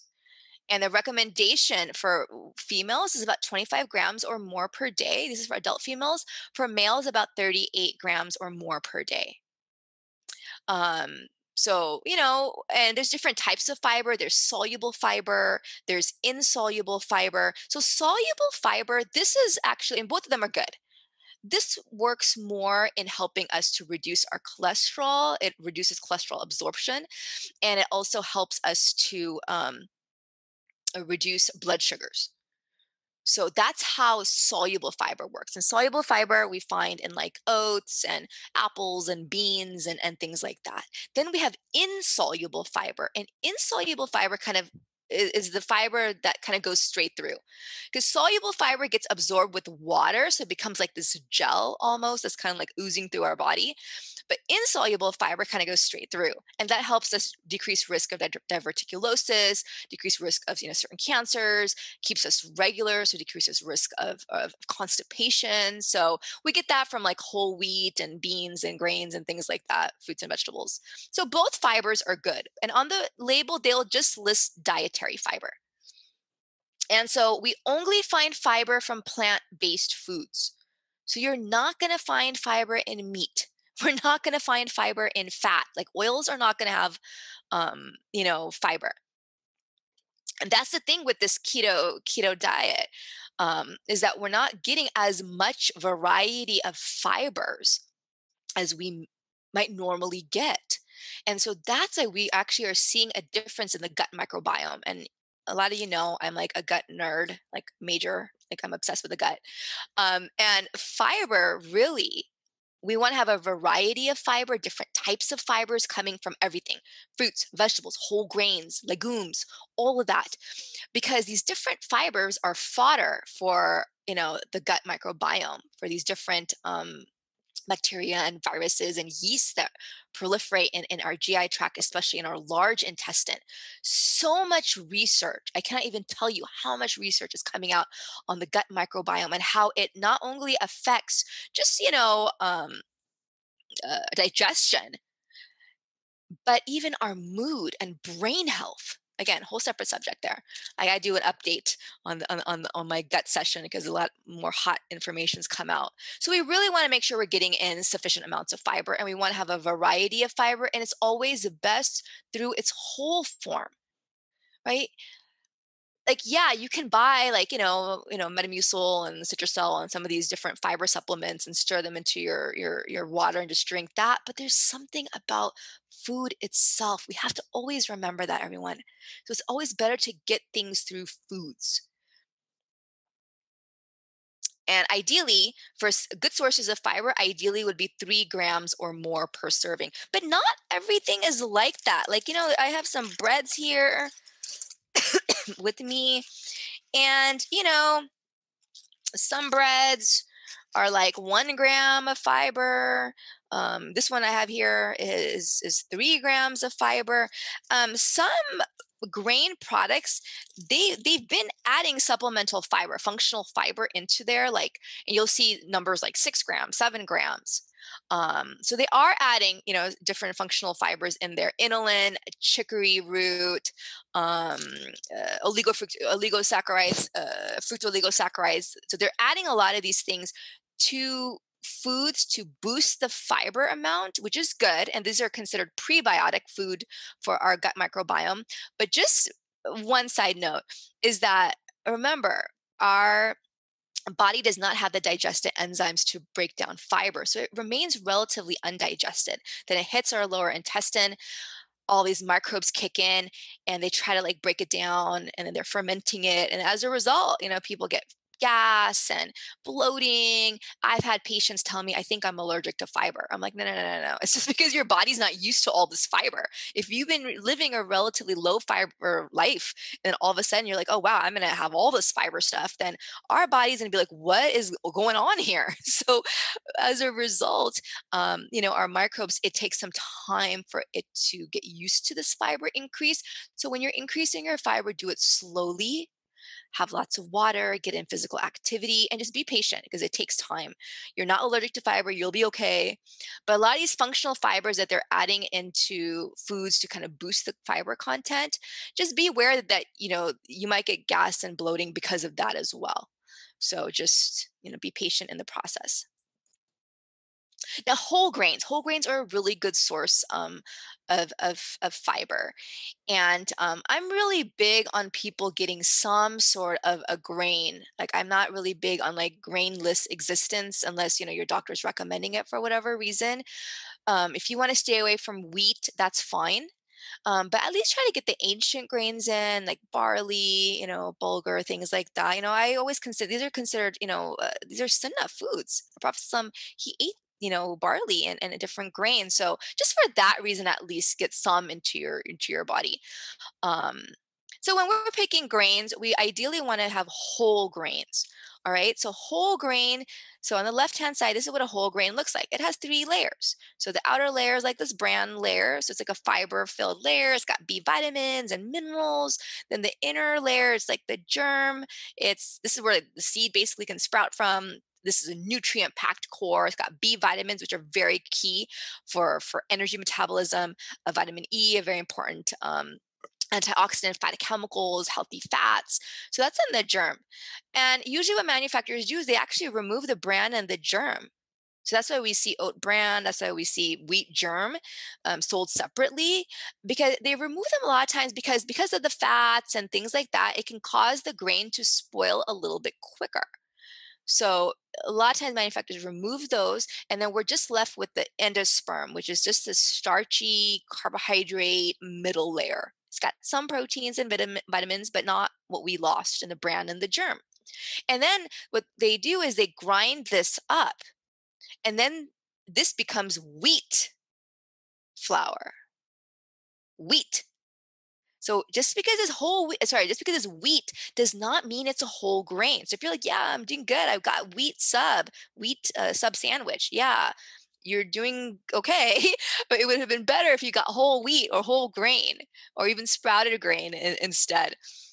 So then they take the wheat flour, they process it more, becomes white flour. They can bleach it or unbleach it, and then they enrich it. It is the law here. They have to enrich the grain. And so manufacturers, they enrich it. They add some folic acid. They'll add some of the B vitamins. What else? Iron, things like that, that they have to, but we can never replicate what we lost in nature. So that's why it's always best to try to get, the whole grain itself. So the same thing with like brown rice and some of these ancient grains, they are the whole intact grains. That's why brown rice takes so long to cook, because it's got 3 layers to cook versus just the white rice is just, it is basically refined. It's just one layer. So ideally, we want to get whole grains, whole wheat. You want to see the term whole. So these are the type of whole grains that you will see out in the marketplace. And a lot of these are ancient grains as well. So amaranth, barley, buckwheat, corn, which includes the whole cornmeal and popcorn. Okay, not kettle chocolate, you know, butter popcorn, just like plain natural popcorn. Millet, oats, including oatmeal, but not instant oats. Instant oats is processed. They pulverize that down to make it a smaller granule, so it cooks faster. Quinoa, rice, both brown rice and colored rices, rye, sorghum, which is also called milo, teff, triticale, and then wheat. And wheat itself has different varieties like spelt, emmer, farro, einkorn, kamut, durum, etc. A bulgur, cracked wheat berries. So for those that are, gluten free, have celiacs, whatnot, then you need to keep in note that these are also actually considered wheat and do have gluten. And then wild rice also. So when you're in the store, this is what you would look for. You would look for whole grain and then the name of the grain, whole wheat, whole, whatever the other grain's name is, stone ground, whole, brown rice, oats, oatmeal, wheat berries. So these contain all parts of the grain. So you're getting all the nutrients of the whole grain itself. And also sprouted, that should be here, sprouted grain. Apologies. Sprouted as well. Now these are maybes. So they might be whole grains, might not. It really depends. Um, so when in doubt, don't trust these words. So like wheat flour, semolina, durum, organic flour, stone ground, hit or miss, multigrain. This is always very interesting. Multigrain means these are multiple grains. They may not all be whole grains. So just because it's multigrain doesn't necessarily mean it's necessarily better. I was at the store the other day and I saw multigrain, kind of like Cheerios. They're like a store variety of the O's. And it said multigrain, healthy, this and that, and cholesterol free and all this good stuff. And then when I look at it, it was like white flour. And there was like whole wheat flour as well. And there's like sugar and like corn. And yeah, it's multiple grains, but they weren't all necessarily good grains. Now, these are not whole grains. So enriched flour is not a whole grain. So this is this should be ideally a nice New Year's resolution. Is just maybe you want to stop eating as much enriched products, enriched flours. Degerminated, you'll see this on cornmeal, and bran and germ. So bran and germ are components of the grain. Remember, they have their nutrients, but they're not a whole grain because they're just a component. All right, moving on to sugar. All right, my friends. So let's take a look at your labels again. So in the previous label, it would just say total sugar or just sugar. And that would mean natural sugars and it would mean added. So in the previous labels, if you have the old label, when you see sugar, ideally try to keep to less than 10 grams per serving. Sorry, 10 grams per meal and less than 5 grams per serving. So sugar has, it's 5 letters that make up the word sugar. So that's what we should try to aim for, less than 5 grams per serving. This is for the old label when they just lumped them all together. The new label differentiates added sugars. So ideally, we want to see zero. All right, zero is what we want to see. The American Heart Association recommends for added sugars, ladies, less than 25 grams per day, which is about 6.5 teaspoons.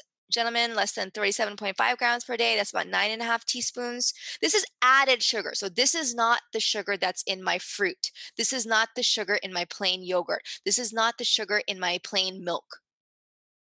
This is not that. This is added. So if I'm having chocolate milk, right? If I'm having, I don't know, a caramel mocha macchiato, right? All that syrup that goes into there, right? This is my dessert. This is my, what else? My adding my Nutella to my my toast, right? All those are added sugar. So all of those combined together, we should try to keep to this quantity. Now, how can we calculate out teaspoon? So this is what you do. So when you see grams of sugar, all right, so you see grams of sugar, divide that number by 4. All right, so let's pretend this was 20 grams. I know it's just 2 here, but pretend it's at 20 grams. You would divide that by 4. That would tell you how many teaspoons you're consuming. That is really eye-opening. So I'll come back to this. Let me show you. So this is a real yogurt that I just ate the other day. But anyways, it was in our fridge and I'm like, it's almost expiring. I better eat it. But anyways, if you take a look, right? So the serving size was the whole container here. It looks bigger than it is, 6 ounce. Actually, I have it here. So I'll show you guys. So just a little regular yogurt here, about 5.5 ounce. 0% milk fat. Anyways, so serving size is the whole container. So take a look at this. The sugars here are 14 grams. All right. And of this 14 grams, 11 is added sugars. All right. So meaning 3 grams are the natural sugar that's just coming from the lactose. So even plain yogurt will even have sugar just itself. It will say sugar on there. And then people freak out. Oh my gosh, there's sugar in my milk. There's sugar in my yogurt. Yeah, that's lactose. That's fine. It's these added sugars we're concerned about. So take a look. So it's got 11 grams. So 11 grams they added in separately. So then divide this by 4. So that's like what? Oh my gosh, you guys, I can't do math all of a sudden. I'm like blanking out. Oh my gosh, 2.5, almost 2.5 teaspoons of sugar here. So think about that. So when I read that, I was like, oh, and I read this after I ate it. So I was like, oh my gosh, there's 2.5 teaspoons of sugar they basically spooned in here and put it in here. That's a lot, right? So it's better, honestly, for yogurts because our yogurt aisles are crazy here in the US, right? It's like overwhelming. There's just so many varieties. So my recommendation is just get like plain yogurt. This actually what I had purchased was vanilla yogurt, which is fine. I'm okay with vanilla. I'm okay with the flavored ones like that. But anything extra like creme brulee yogurt, key lime pie yogurt, it's a lot of sugar. So it's better sometimes just get like the regular yogurt and then you can doctor it up, right? Add your honey, add your fruit, because then you can control what you're doing. Even if you want to add in sugar, go ahead. It's probably going to be less than 2.5 teaspoons that they added in here. So very eye-opening when you start to convert the added sugars into teaspoons. And I recommend this is a really good activity to do with kids, right? If your kids are like, oh, I really want to have this cookie or I want to have this, dessert or juice or whatever, sodas, hopefully kids are not having soda. But when you look at the amount of sugar and you put it into teaspoon form, it's very eye-opening, right? If you have like sugary cereals at home that your kid like insists on having, be like, let's look at how much sugar actually is in this. Because there's no benefit to sugar, my friends, like nothing. Now, another thing we see a lot of is artificial sweeteners. This is being added a lot in like light foods, sugar-free foods. You'll see a lot of these artificial sweeteners. And the thing with artificial sweeteners is they're not absorbed by the body. So that's why there's 0 calories. So this kind of goes straight through. And there's, some research that's indicating that these sweeteners might actually negatively affect our gut microbiome.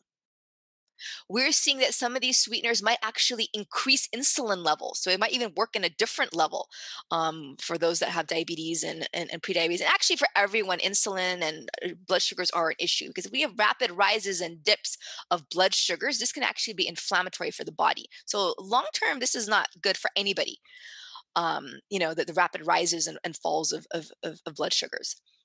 So that's what we're seeing with some of these artificial sweeteners is again, they might actually be affecting the gut microbiome and negatively.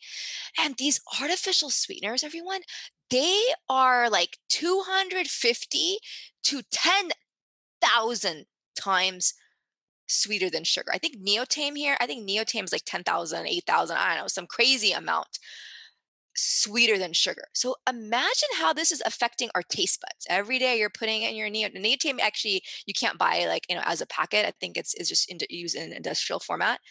But for example, stevia, Splenda are like 250 times sweeter than sugar. So imagine how this affects people's taste buds. I had a patient once and really out of control diabetes. And so I was talking to her and I'm like, hey, well, what do you eat? Like, what's going on? So she was telling me, yeah, she's like, I had fruit. That was my dessert, and I added sugar. And I was like, why are you adding sugar? And she's like, well, it just didn't taste sweet to me. I'm like, you had strawberries. It's like peak strawberry season. Of course, this was in my mind. I wasn't saying it to her in person, but in my mind, I was like, whoa, you're adding sugar to strawberries?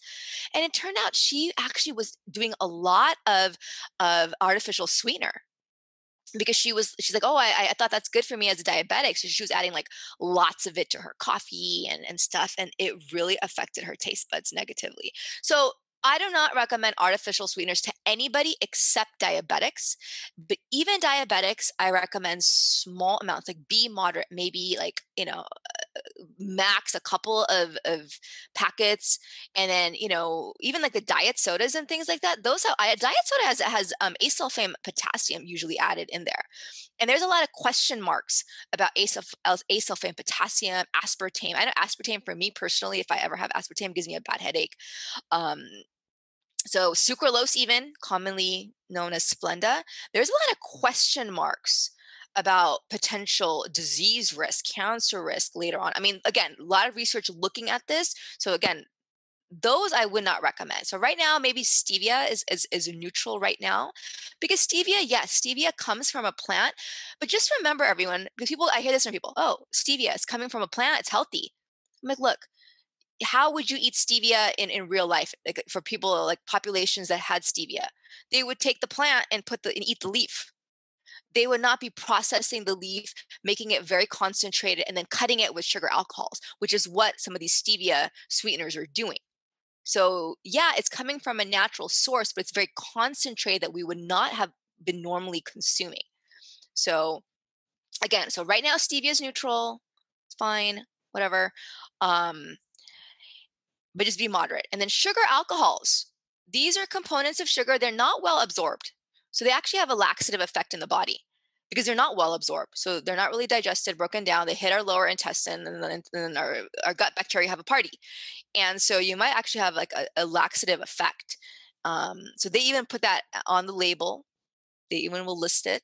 That may have a laxative effect. So some examples of sugar alcohol: sorbitol, mannitol, xylitol. So you'll see OL at the end. A very popular sugar alcohol right now that actually is pretty neutral. It's actually pretty decent. It's erythritol. So that's being added to a lot of things. It's pretty neutral right now. We don't see this effect. And again, it has more of a slower absorption. It is still sugar, a component of sugar, but it's more slowly absorbed. And we'll usually find this in like chewing gum, sugar-free foods, and things like that. So just be aware. Um, and let me go back. I forgot. These are some common terms for sugar. And this is the most common question I have people ask me all the time. What's a good sugar? I'm like, nothing. There's no good sugar. There's no good sugar. Sugar is sugar. Sweetener is sweetener, my friends. It's going to have basically the same type of effect in our body. Those that are a little bit more higher in fructose value, for example, like agave, fructose is metabolized a little bit different in our body. It hits our liver in a little bit of a different way. So, I wouldn't really recommend agave for that reason. But all sweeteners are sweeteners. And this is like a handful. There are 70 different types of sugars that manufacturers use that are added into our products. 70. And I'm sure that list is growing day by day. So many different types. So anything with OSE at the end, sucrose, dextrose, maltose, lactose, that is sugar. Honey. Now, I'm always partial to honey because, of course, it's a sin food. And honey actually is a prebiotic. So it's actually good fodder for our gut microbiome, antioxidants in there. So, I do recommend honey as a sweetener, but even then use it moderately and try to get local organic honey. There's some research looking at whether it could help with allergies because you have exposure to the pollen. So, very interesting to see. Evaporated cane juice, we see this a lot in foods. Cane juice, we see this a lot in foods. Brown sugar. I love this. I have people text me all the time. So is brown sugar better than me? For me, it's brown and fiber is brown. I'm like, no, my friend, brown sugar is brown because of molasses. So it's not fiber that is making it brown. So again, there's no good sugar. Yeah, we see some neutral things about monk fruit sugar, coconut sugar, date sugar, but just whatever you're having, pick the one that you're able to use less of. All right. So if you're like, look, I put a little bit of brown sugar in my tea and I feel good. But if I use white sugar, then I put 2 teaspoons, then okay, then use brown sugar. Use the one you use less of and try to train your palate to use less. We just finished a sugar challenge I did with some of my buddies. And I think it's a lot easier this time around. And basically, our sugar challenge was 14 days, no added sugar. And my rule was if it tastes sweet, don't eat it, minus fruit. And again, it really retrains your palate. And when I was on the sugar challenge, I accidentally, yeah, guys, it was an accident. I accidentally had one of those hot cocoa bombs. And I don't know, I had a momentary lapse of memory. And I had that. And oh my gosh, it really affected me so negatively. I had such a horrible headache. It's made me really feel sick to my stomach because I just wasn't having so much sugar.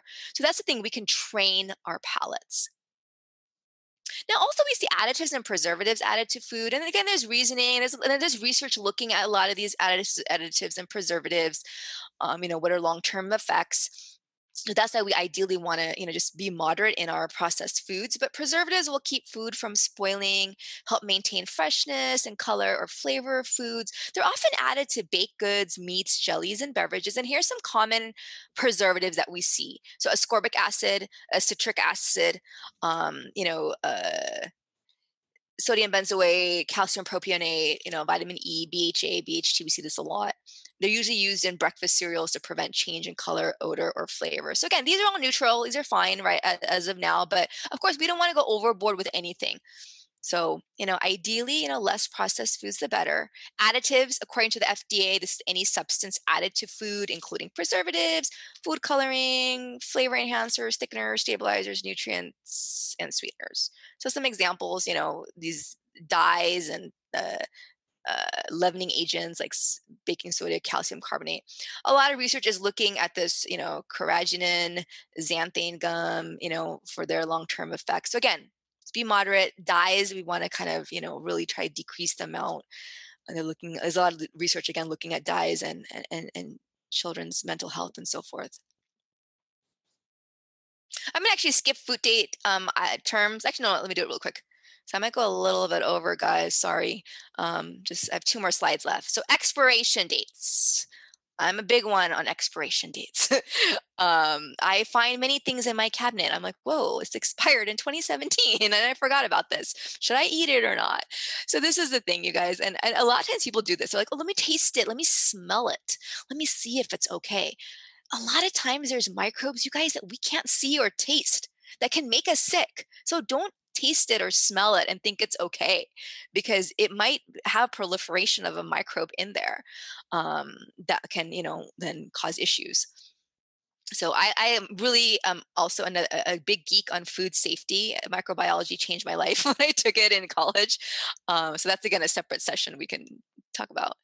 But yeah, expiration date, it just there's safety dates. They're usually found on fresh foods or even dried goods. If it's like something perishable and it's beyond the expiration date, I would toss it, especially right now with, COVID and everything, going on. And if you use food past the date, there is a risk for foodborne illness. So again, there is a risk. Like dairy, you can do a couple of days, here and there. Best if used by, this indicates when a food's quality or freshness may start to deteriorate. So it might not taste as good as it did earlier, but it's not necessarily going to be unsafe. And sell by, this is usually for manufacturers. They got to sell it by a certain date. So if you are at the store and you see something that the sell by date has passed, I wouldn't buy it. It's not recommended to purchase that. But if it's at home and it's past that, it should be okay. And just sometimes just err on the side of caution and just toss things out sometimes. Okay, and last but not least, now this is a whole separate talk. I'm just gonna touch just dance on the subject right here. I'm not gonna go in depth on it because again, it's a whole beast in and of itself. And this is the supplement industry. So one thing I have to really emphasize is the supplement industry. So this is like vitamins and minerals and like herbal supplements and things like that, which can not only come in pill form, but also powder form and liquid form. Just remember, everyone, it's the wild, wild west out there here in the US with those supplements because they're not as tightly regulated by the FDA as medications. They're not. It's actually up to the manufacturer to do these tests to test their safety and then put them out there. And then if someone got sick or things like that, then it's up to the manufacturer to pull them off the shelf. I mean, FDA will come in and of course, mandate that and so forth. But it's really actually up to the manufacturer. And a lot of times we have found products that don't necessarily include what they say. And they can be tainted with other things as well.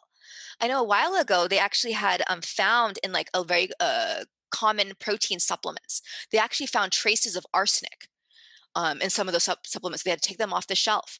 So every so often, random stuff happens. So just keep that in mind. So when you're buying supplements, you want to try to see the USP symbol or the NSF symbol.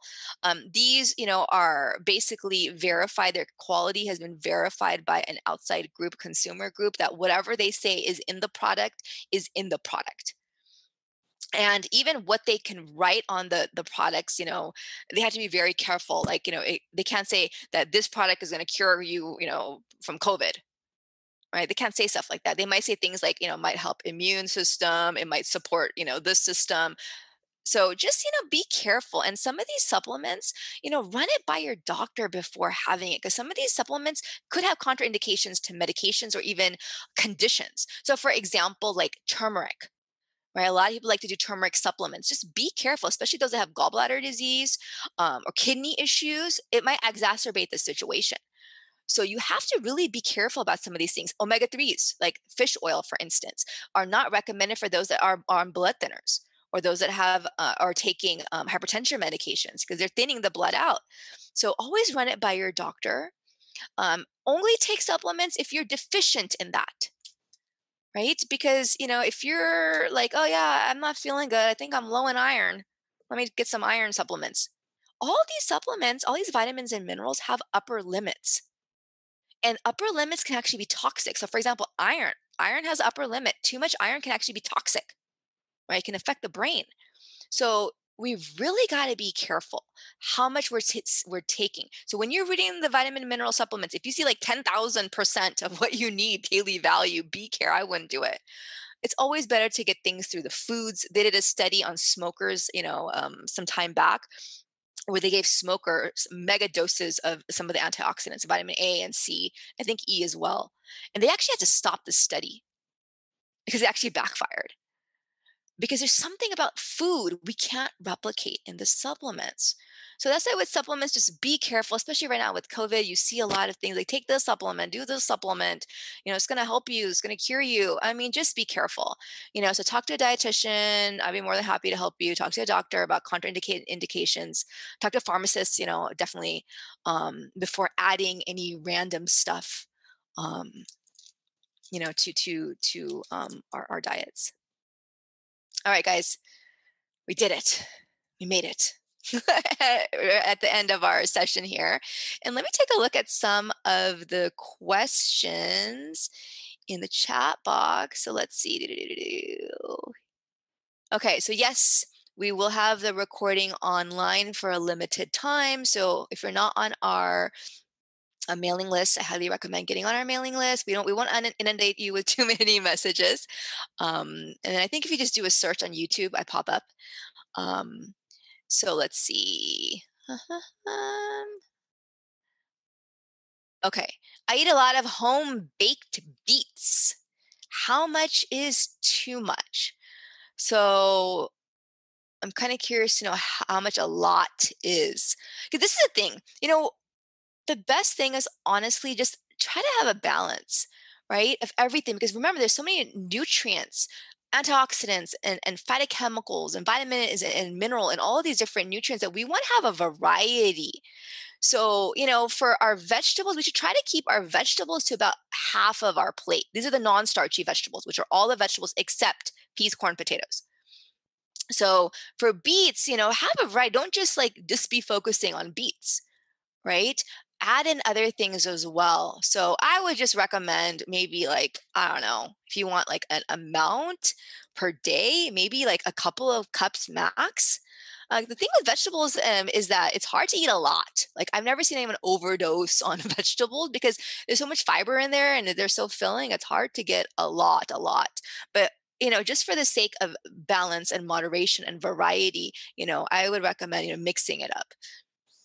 All right, so how many servings of beets should we eat per day, considering it has sugar? So this is natural sugar. So remember that it has got natural sugar, it's got fiber, so it works differently in our body. So, for again, like I said, a couple of cups max. I'm saying max. Um, I would try to, get the variety in. I'm just trying to, think. I don't know if the sister is still online. I'm kind of curious how much you're exactly having per day. So I kind of respond accordingly. I want to know what you're doing and what else you're eating. Because remember, it depends on what else is going on. All right. Should you let us know about diabetic and uric acid gout diet? Yeah, I'm not going to go into separate diets in this session. They're really nuanced. So I'm gonna I can answer that question. Maybe you can email us, email our Rahma Foundation, and I can answer those personally once I get more information on your end. Are liquid aminos good? Yeah, that's fine. Yeah, you can use it instead of soy sauce. Yeah, for sure. If we buy milk products that are not organic but clearly state no growth hormones, yeah, that's fine. But just remember that they might be injected with antibiotics, and then what they're feeding the animals. That's also another issue. But if you're not drinking that much milk, you're not having milk products that often, and they're not organic. Again, that should be okay overall. All right. If the GMO claim is greater yield, wouldn't that mean that the nutrients absorbed from the soil is split between a greater yield? Wow, that's very fascinating, deep question. Um, so, I think it's the way that the plant is grown, right? And whether it can withstand like pesticides, sorry, it can withstand pests and nature's other effects. So I'm not really familiar with like the farming practices in terms, because I know farmers have to rotate their crops, right? So that the mineral value, um, basically we see a variety there. We don't want to deplete the soil. So I'm not really sure too much on that level. So apologies. In reference to banana and avocado, what about pesticides in soil that might be taken up by plant roots and moved to other plant tissues, including the fruit? So it's organic. But yeah, that's a really good question. That's a really deep question. Um, so remember, yes, there's spraying things, and yeah, it does get into the soil. It can get seeped in, but it's going to be a lot less exposure than when they're directly spraying them and absorbing. So overall, if you're able to get everything organic, then go for it. You know, so that would be fine. I was wondering. Okay, yes, thank you for bringing that up, Sadia K. You're wondering if we peel the skin off non-organic fruits, does that minimize the pesticides in terms of desi stores? How do we know where the produce, okra, etc., comes from? Yeah, that's a good question. In terms of, and ask them, where are you getting this from? It could be locally grown. It could be from other different parts of the country. It might even be international. So yes, great question. And I forgot to actually talk about that. So for these organic foods, if you're like, yeah, I can't get everything organic, it's pricey, or I don't know if I even want to, or whatnot. So, what you can do is you can always soak the fruits and vegetables in a solution of a vinegar and water. So, like, I think a very little bit of vinegar, and water, and just let them kind of soak. That kind of helps. You can even do a salt solution that could help a little bit. You don't need these vegetable oil, sorry, these vegetable sprays and washes. You don't necessarily need them. We haven't seen that many benefits or help from that. But just washing them really well. Yeah, if you want to peel some of the skin off, you can. There are a lot of nutrients in there as well. Um, but yeah, that would be fine. But yeah, you can do like a vinegar soak to help remove some of the pesticides. Is it necessary to get organic vegetables if we're fully cooking the vegetables? Oh, that's a great question too. I get the need for organic food if we're eating them directly. Yes. Now, the organic vegetables, yeah, you're right. If you're cooking them, yeah, you might see decrease in some of those pesticides that have seeped in there, or maybe might come out in the water. Again, we still need to look into that. Um, but if you're getting the vegetables and you're eating them in a salad, then yeah, you would have more direct exposure. But cooking decreases a little bit. But again, remember, they're grown in that they seep in. So just keep that in mind. What oil do you recommend for cooking? Yeah, so we talked about this in the first session, the Nutrition 101. So I recommend like olive oil or avocado oil. Olive oil, ideally the extra virgin olive oil, but that burns pretty quick. So, you wouldn't want to cook it at high temperatures for a long period of time. So yeah, like cooking olive oil or the avocado oil would be my two preferences. Canola is okay. I kind of hesitate as I say that. I like gut wise don't have too much fondness of it. It's okay. In the research, it's so far been okay. Um, but then we see other things about it being processed. But all oil, to be honest, if you think about it, is processed. All oil is processed. We don't naturally find oil in nature, cooking oil. So we just keep that in mind. How do we know the food label for fruits? Do we go? Oh, that's a great question. So yeah, all the vitamins and minerals and nutrients. Yeah, you can Google that and to see the nutrient amount, and the sodium and things. But those aren't things like I wouldn't worry about sodium and things coming from fruit. For sugar, remember it's natural fructose, right? And so then you want to just stick to the serving size amount. So I had recommended about 3 servings. 3 to 5 servings per day. So if you go to my previous session, I actually talk about serving sizes for fruit in there, actually all the different food groups. I talk about serving sizes. So, serving size for fruit would be like half a cup cut up fruit, like a small banana, apple, or orange is about the size of like a tennis ball would be considered 1 serving. And 1 serving of fruit for those that are diabetic is 15 grams of carbs, which is 1 serving of carb. Um, why do they put gelatin in the fiber supplements? I don't recommend any brand of fiber because I prefer we get fiber through fruits, vegetables, whole grains, beans, and lentils. Like if you're having issues with, constipation, your child, and this and that, then you can do some of these fiber supplements. Look for like soluble fiber, ideally, or a mixture of soluble and insoluble fiber. I'm not sure why they put gelatin in there. It doesn't really make sense. So maybe it's just look for different brands. The brands that I've seen um, usually don't have gelatin in there. All right. What do you think of red or brown raw rice? Is that a good grain instead of white? Yes, that would definitely be a good grain. Although I don't know if you want to eat it raw, but yes, cooking brown rice, uh, red rice, black rice, wild rice, those are actually considered ancient grains. They haven't changed those through the years. How do you know if you're getting enough fiber? Oh, that's a great question. Um, so I would honestly, the best way is look at your digestion. Like, are you using the restroom, regularly? You having regular bowel movements?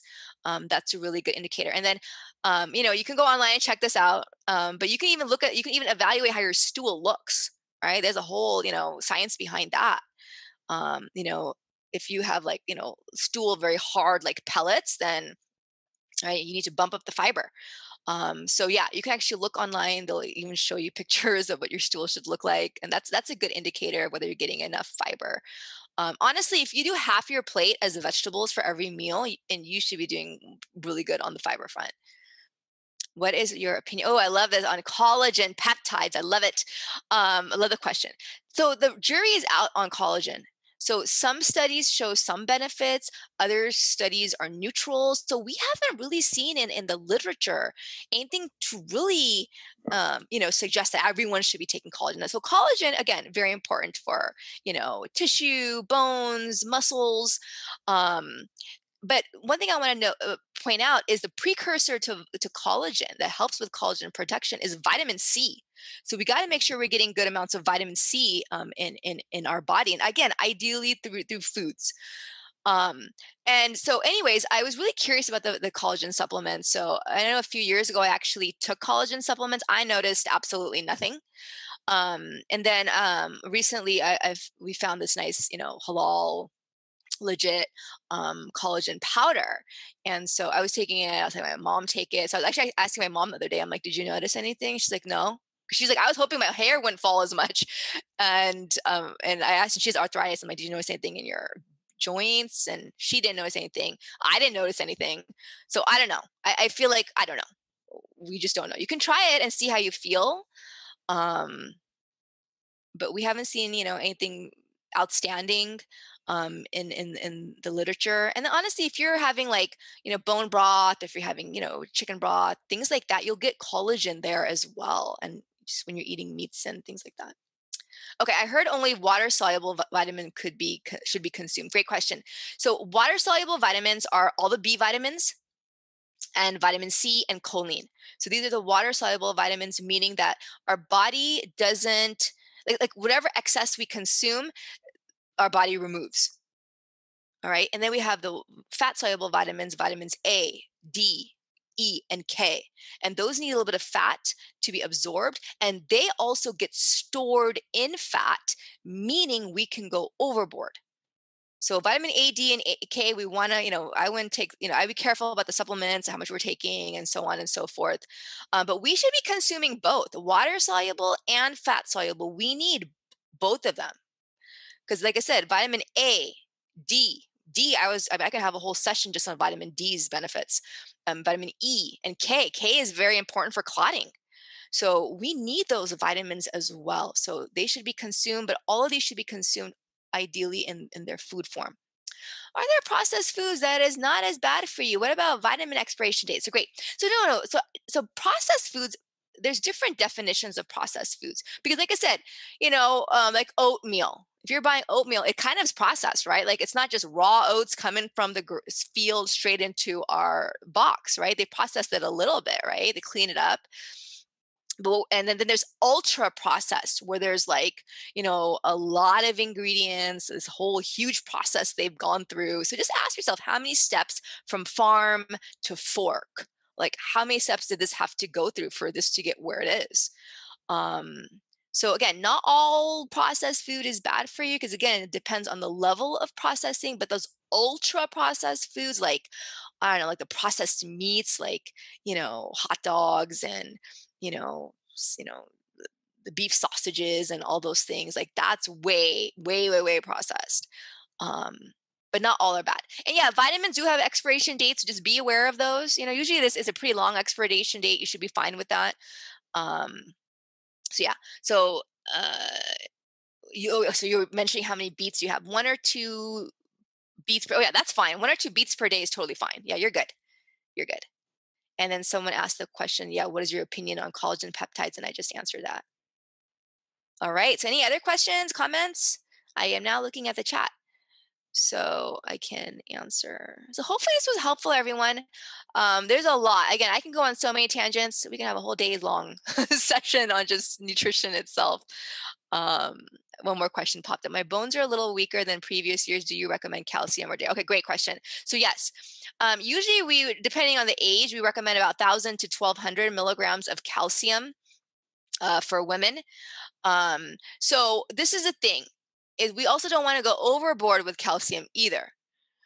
So your calcium supplements, including the calcium that you're consuming. So dairy is a good source of calcium, and you don't have to have cow's products to have, calcium, because in like almond milk, soy milk, all these different milks, they are adding calcium anyways, so you're good to go on that.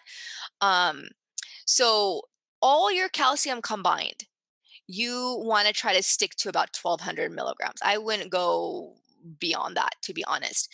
And then for calcium supplements themselves, you want to space them out, because our body can only absorb, a certain amount of calcium at a time, like maybe about 500, 600 milligrams, give or take, at one time. So you want to space the calcium supplements out, and you do not want to take calcium with iron. Calcium and iron compete, and actually calcium wins, but then iron loses out, so you want to kind of space things out. So yeah, you can have calcium supplements, that's fine. If you have a multivitamin, usually I'm actually okay with people having multivitamins, like a few times a week to kind of cover bases. Like, I'm cool with that. And there are certain supplements that I do recommend. Like, I think for women, as one gets older, especially if osteoporosis runs in the family, or you just never really had a lot of dairy when you were younger, or calcium when you were younger, then a little bit of calcium supplements will be okay. And I also really recommend vitamin D. Vitamin D helps calcium get absorbed. Um, and for vitamin D, about 1,000 international units IU, spaced out during the week would be good. Would be fine. So yeah, have calcium, but just make sure you don't go overboard. So 1,200 milligrams, with supplements and food. Yeah, old fashioned oats is fine. So you want to get the oats that take time to cook. They're not like the 30-second, let me just microwave it and leave, oats. So old fashioned, slow cooked, steel cut oats, all of those are okay. Yeah. All right. So I think we're good.